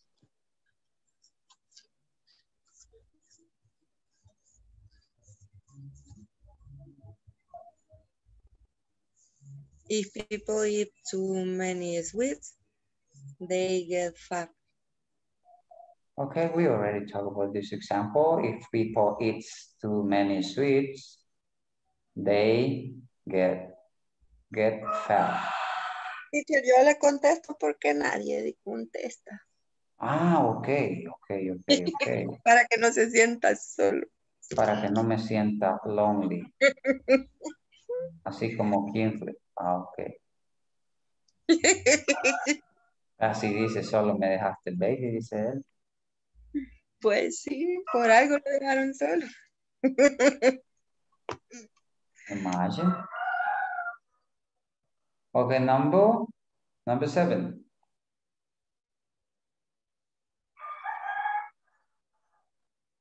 Number 7. If you is smoking, you get yellow fingers. Okay, tell me, please, tell me.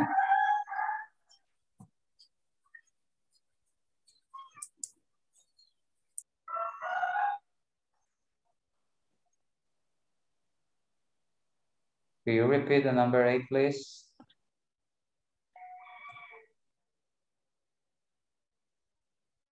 Number 7, excuse me.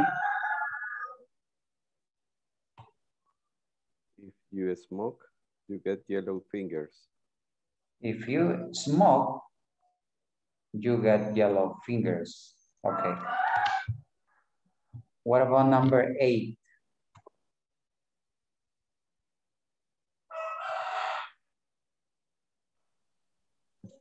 Number 8. If children play outside, they not get overweight. If children play outside, they don't get overweight. Yes, because they run. Okay, number 9. It's easy. It is easy. Number 9 is easy. If you hit ice, it melts. If you hit ice, it melts.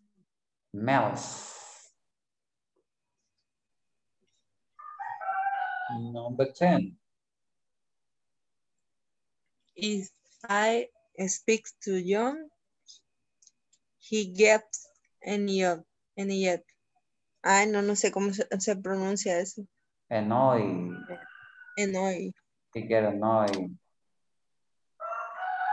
I speak to John, He gets annoyed.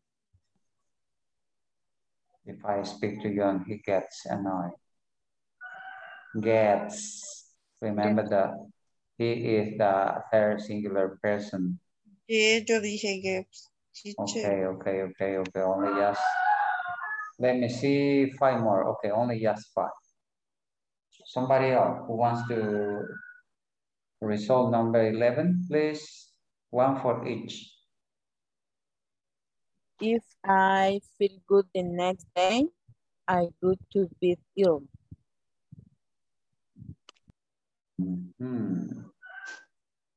If I feel good the next day, I go to bed early. Maybe, teacher, if I go to bed early, I feel good the next day. If I go to bed early, or when I go to bed early, I feel good the next day. Yeah, remember that we can use when also. También podemos usar la palabra when. Okay, what about number 12? A lot of people.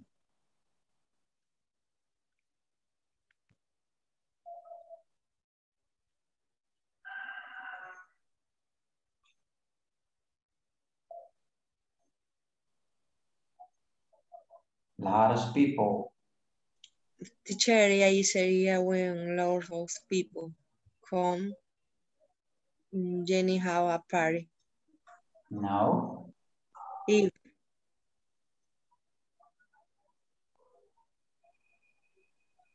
What is the meaning of the loves? Lot of people, muchas personas. When Jenny have a party, come lots of people, or lots of people come. If Jenny have a party, okay. Lots of people come. A lot of people come. A lot of people come, okay? Number 13.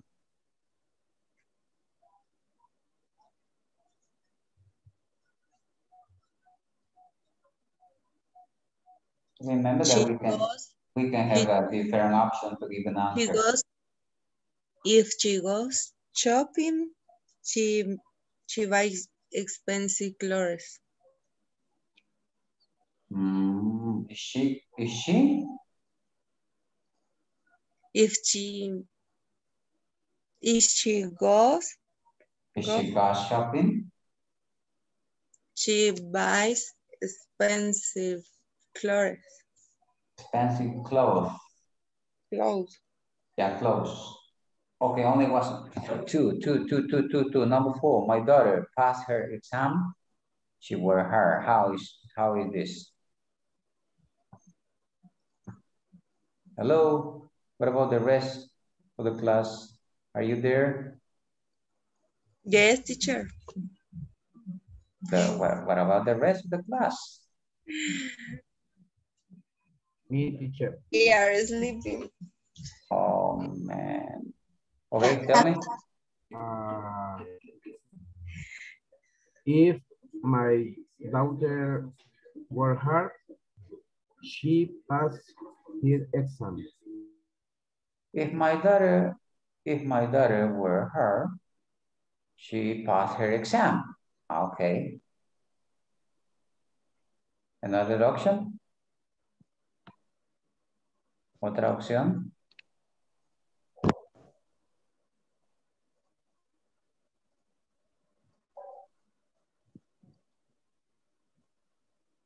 Okay, number 15, please. David busy. He drink milk.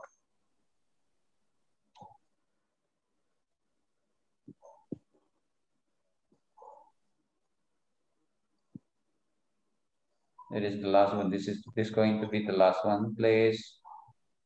Tell me.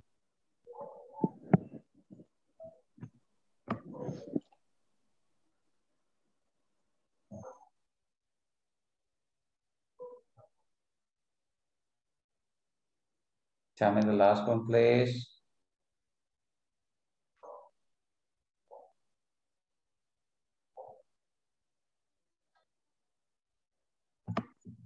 Hello.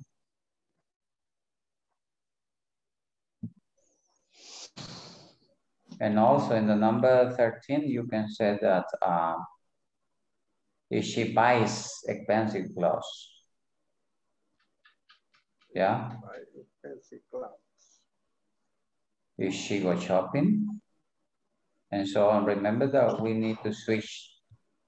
Tenemos que hacer el cambio en los verbos. Ok. Se los había enviado el ejercicio ahí, pero... Lo eliminó. Sí, porque ahí estaban las respuestas y no iban a hacer nada, solo más que... Pero yo no las había visto, teacher. No, yo sé que no las había visto, pero... No, yo no las había visto. Evitando, pero ahorita se las dejo ahí ya. Para que vean que no había una mala intención, ¿ok?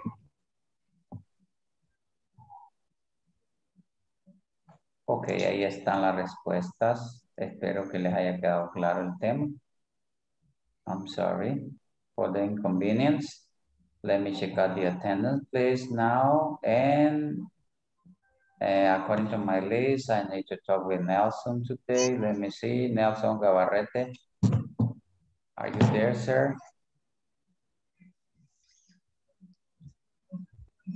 Nelson. Nelson. Hello. Today is Hola. your turn. Hello. Today is your turn. Ahora es su turno del one by one. Ok. Ana Beatriz. Present, teacher. Elizabeth.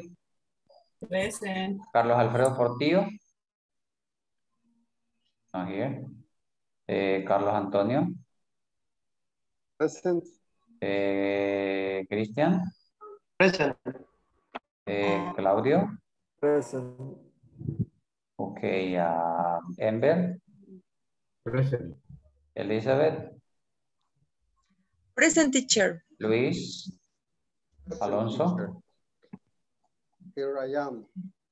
Okay, I like that. María Elena. Nelson. I'm here, teacher. Omar. Present. Oscar. Present. Walter. Present, teacher. Jenny. Present. Carlos Javier. Teacher.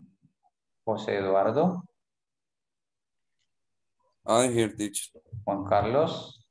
I'm here. Carla Marisol. Not here. Me mencionó, teacher. Grisel. Jesus. Yeah, What happened with me? Let me see. I don't know. Yeah, Grisel Brizuela. Yes, it's there. But it's, yeah, but I put it. I put the number one. Sí, ya está checada con la asistencia. I do really sorry. I apologize for that. Okay, thank you very much. Remember that, recuerden que no sé si lo voy a hacer hoy o lo voy a hacer mañana temprano, pero tengo que enviar su reporte a las 8 de la mañana, ya debe estar su reporte. El día lunes solo haremos el review y es cuando haremos la encuesta. Por favor, nadie la vaya a llenar antes. Mil disculpas por lo que sucedió, ya se lo dije muchas veces. Son cosas que están no en el bajo control de uno, sino que suceden así de repente, ¿no? Pero más creo de que fue interesante porque a pesar de que ya habíamos visto el tema, todavía habían algunas dudas y espero que les hayan quedado muy claras. Así es que espero verlos el lunes. Si ya sábado y domingo están de vacation, take care, don't drink so much, like Mr. Martinez said. Be careful if you drive, don't drink, and well, all the recommendations. Y recuerden que, bueno, he visto ahí que ya parece que van a aplicar las nuevas multas de tránsito Ustedes que saben mucho porque leen el diario más, díganme si es cierto o es solamente amarillismo en las redes o qué pasa. Realmente no son nuevas. ¿Really? Yes. Okay. Pero se van a aplicar, teacher. Igual. Se habían hecho los despistados con esas leyes. infracciones. Siempre han estado, pero nunca las han cumplido. Pero hoy necesitan plata. Yes. Any money. Okay. Thank you very much. I hope to see you next Monday. I'm going to talk only with Nelson. I send it the exercise. Ya les envié el ejercicio. You can check it. Ahí pueden checarlo si estaba bien o no estaba bien. And don't forget to complete all the activities in the platform. Por favor, complete todas las actividades. Yo no puedo completar dos. Ya completé todo, pero tengo dos preguntas que no me aceptan. No sé por qué. Okay. As I told you before, I'm not going to give you the answer, but at least I can give you some hints. If you write me inbox, I can explain. Okay, teacher. Okay. Ahora sí tengo que, siempre voy a gastar por lo menos mis 40 minutos esperando que se convierta el vídeo. Y en ese tiempo, I can give you a hand. Just giving you some advice, how to do it, not the answer, okay? Okay, bye. Okay, see you tomorrow. Not tomorrow, next Monday. Good night. Okay, Next Nelson, no se me vaya a ir, Nelson, no se me vaya. Okay, thank you, Carlos. Ya me iba a ir, teacher, tengo sueño. No, Nelson, no, don't do that. Goodbye, teacher. Okay. Teacher. Carlos Javier Crestín. Sí, teacher, una question. ¿Quién se va a quedar ahora los 10 minutos después de la clase? It's going to be Nelson. Okay. Okay, but if you have a question. Sí, porque todo lo que recuerdo el mes de este módulo nunca me ha tocado a mí, teacher. Por eso le decía. Okay, I know. Lo que podemos hacer es que escríbame inbox. Escríbame inbox. Que se queden los dos, teacher, de un solo. Well, it's up to you. For me, no problem. Démosle. Ojalá sean los mismos temas los que tengan dudas para que sí se puedan resolver ahí juntos. Okay. Bueno, Okay, no teacher. problem. Okay. Buen problema, teacher. Let me see. Bye, María Elena. See you. Bye, María Elena. María Elena, bye. No hay que ir, ahí va ahorita. Bueno, Teacher, le voy a escribir entonces al WhatsApp. Okay, so please. Es que aquí los tengo, pero igual como es. Okay, solo me indica el número de ejercicio para ubicarme rápido y así darle una explicación. Es en la tarea 19, la pregunta 3 y 4. Okay, but write me an inbox, please. Pero me lo escribe porque it's going to be after 10 minutes. Va a ser después de los 10 minutos de ellos. Si se durmió, perdió. Bye. Si se durmió, perdió. Okay, let us start with you, Nelson. What can I do for you? What can you tell me? Do you have any questions? Okay, Y ojalá sean las mismas que tenga, las mismas dudas que tenga Carlos. Ok, tengo dudas, teacher, en lo que es la unidad 4, donde del show y el sub. Show and switch. Ok. Realmente no me queda claro en qué momento voy a usar el show y en qué voy a usar el sub. Ok. ¿Verdad? Let me see. Okay, let me tell you this. Ahí hay algo clave, fíjese. Okay. Hay algo clave de cuando yo voy a usar so y cuando voy a usar switch. Veamos el amigo suyo que está ahí a un ladito a ver si se recuerda. Veamos a ver si él hace memoria. No hace memoria. Sorry, teacher. Estaba revisando las notas. Ah, ok. Es que me gusta tomar los apuntes que puedo. Ok.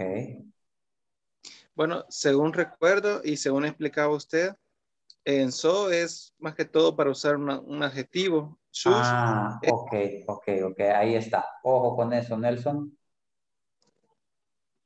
Siga. Ok. En sus, pues usted explicaba que se tenía que usar un artículo, un adjetivo, un nombre, y se puede identificar más que todo porque le da como más énfasis a la oración. Excelente. Ahí está. Entonces, en el should tengo que usar lo que es un nombre, ¿sí? Un nombre, un artículo y un adjetivo. Un artículo y un adjetivo. Ah, ok. ¿Se acuerda de una actividad que hicimos relacionada con eso?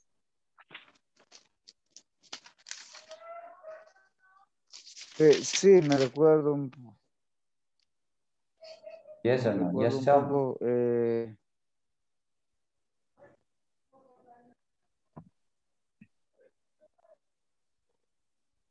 Ok. Ahí habían piezas claves en eso. Ok, let me show you this. I'm going to show you.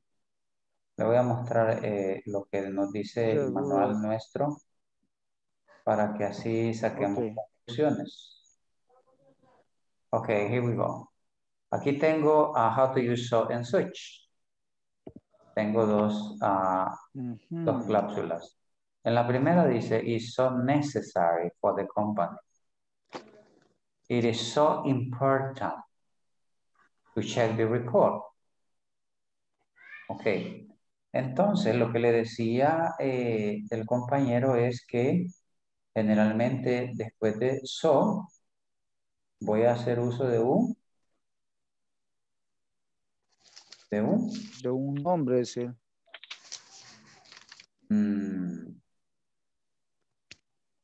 Could be, No. but de un adjetivo. Yes. Ah, en el so, un adjetivo. Ok, porque no confundamos so en switch. Yo me recuerdo que les presenté una diapositiva donde estaba bien explicadito, pero no me recuerdo qué día fue exactamente.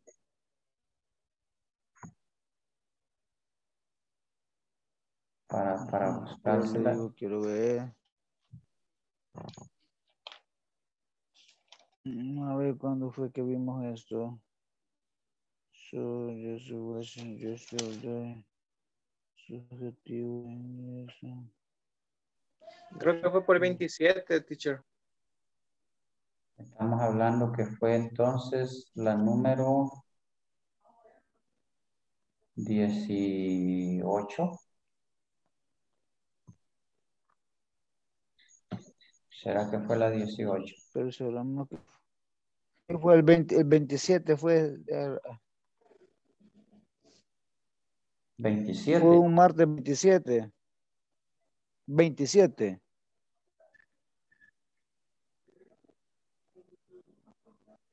Ok, entonces fue la número 18, ¿no?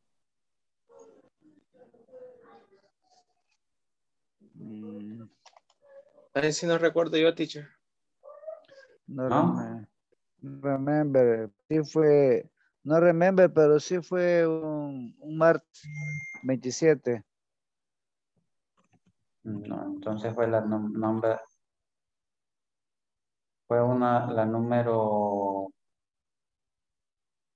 Fue la clase 17, entonces. Yeah, what the number 17. Tuvo que haber sido la número 17. Right there you have clear examples of how to use it.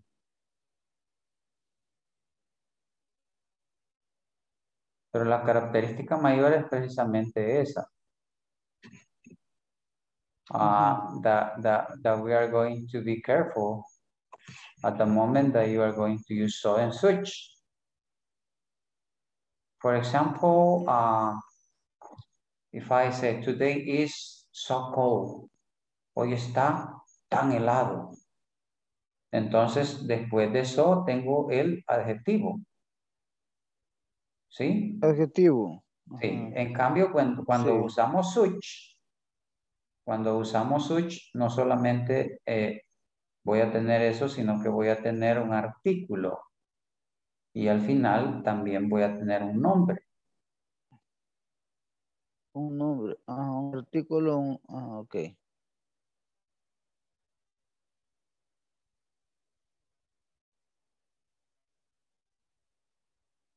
Un nombre.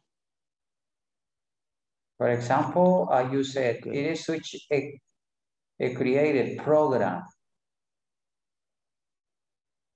Creative. Program. Yeah. Creative. Ese creative viene siendo el artículo. Creative. Yeah, ese es como el adjetivo, pero después lleva un nombre.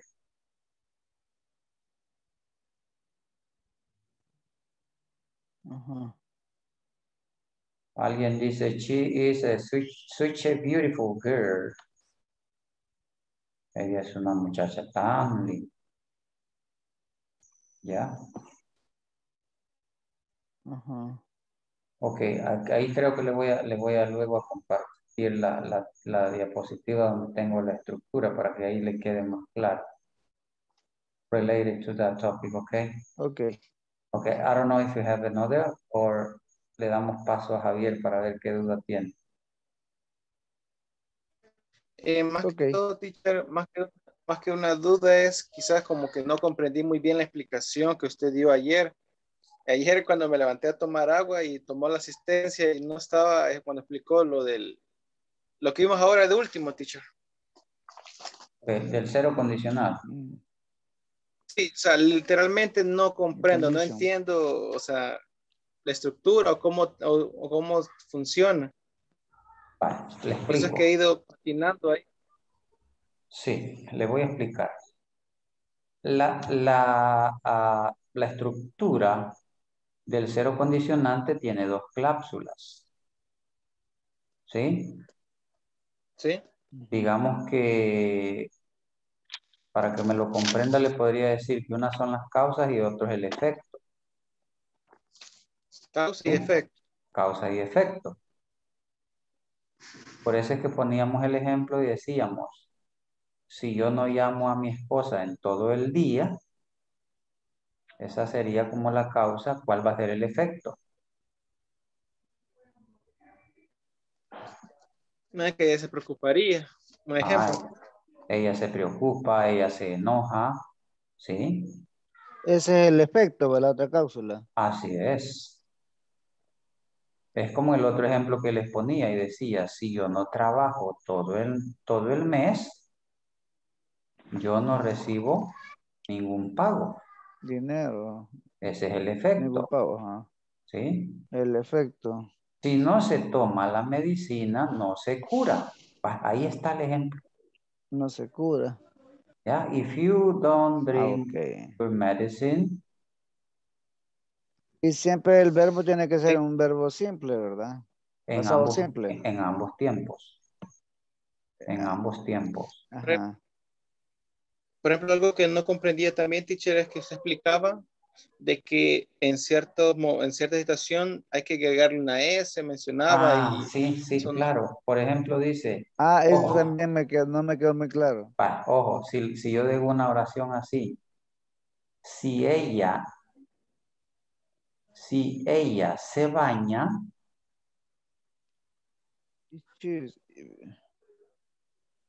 Pero mejor pongamos otra. Pongamos otra, sí. Si ella come mucho, sí, mejor cambiemos el orden ahí. Si ella come mucho. Sería is she? If she eats. Le agregamos ese porque estamos hablando de una tercera persona. Ya. Pero le vamos a agregar la S al chief o a cuál? No, al verbo. Al eats. Al eats. Al es que cuando es en tercera persona se le agrega una S al verbo, teacher. Sí, cuando se usa con él, con ella y con es en plural. Y con el it, por ejemplo, dice, if it is to rain, if it rain, si llueve. O por ejemplo dice, si él trabaja, if he works, si él trabaja. He buy, y le ponemos qué es lo que compra él. Puede Pero, sí, si yo por ejemplo, digo, en el plata. pero si yo digo, if I say, if they work hard, si ellos trabajan duro, entonces ahí ya no necesito ponerle la S al verbo. ¿Por qué? Porque ya tiene S ahí porque integrado. ¿Por qué? Porque ya lleva porque S. está hablando Porque ya no estoy hablando de las terceras personas del singular, sino que estamos hablando de ellos. ¿Comprende? De ellos. Sí. Ok. O sea, que solo cuando se le agrega la S al verbo, solo es sería en, He. por decir, en I, she, it. No, solo en he, en she, en it. Solo en ellos tres. Sería, she, he y X. Sí, it. She, ok. Agregar ese al verbo. Se llaman inflections. Ok, ya hablamos ya de ellos. Ahí de ya ahí no. sí ya no se le agrega, queda normal. Así es. Ok. Yo creo que ahí he tenido también problemas en la plataforma porque no me... En simple... Presente simple, ¿verdad, teacher? Yes. Okay. Okay, could you give me an example? Give me an example, please. De esto mismo. Regáleme un ejemplo donde lleve ese. Quiero ver.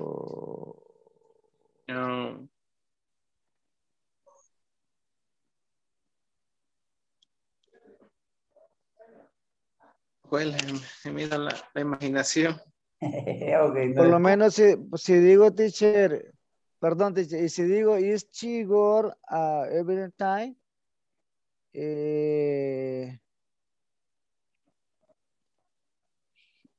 She earn more money. If she works overtime, she's good she get more money. She get more money. You get more. Ok. She get more money, okay. Ahí sí tengo que agregarla esa, ¿verdad? Así es, porque estamos hablando de ella. De ella, ok. Okay, another question, please. Nos quedan 2 minutos. Bueno, yo solamente eso era, dicho. Okay. And you, Carlos? Cuando usted explicaba que se puede invertirla o cambiar la oración, significa que puede cambiar la causa y efecto, ponerlo al revés. Sí, poner el efecto al inicio y la causa después. A eso me refería. Y no se cambia, vería raro. el significado no cambia. El significado no cambia. Porque dice siempre el ejemplo que usted dio de mi esposa que se preocupa. Sí. ¿Cómo quedaría entonces? Ahí quedaría que mi esposa se preocupa si yo no le llamo durante el día. Ah, ok. Hoy sí, teacher. Hoy sí ya le comprendí ahí porque quedamos no veía con esta clase. Ah, ok, ok. Por haberse quedado a la última batalla, send me a message inbox, envíenme un mensaje inbox, I'm going to give you a gift. Les voy a dar un regalito así simple y sencillo, ahí se lo voy a enviar, pero mándenme un mensajito inbox. Ahí en ese regalito, Okay. en el regalillo que les voy a mandar, ahí van a comprender todo eso. Se lo mandamos Perfecto, ahorita. teacher. Thank you. Ya, ahorita, porque ahorita tengo que hacer todo ya. Ya mañana, no deje para mañana lo que puede hacer hoy. Ya, Ok, teacher. De todos modos, ya todo el ¿Pero él se lo mundo. manda a su personal o cómo? Sí, ahí del grupo, ahí está mi número. Ahí me lo envía. Ah, ok. Okay, thank you very much. Ok. I hope Thank to you, see you teacher. next Monday, Gracias, okay? teacher. Okay, see you. Bye-bye. Gracias. Happy night. Bendiciones. Okay, happy weekend. Ahí está Javier, rápido. ¿Sí?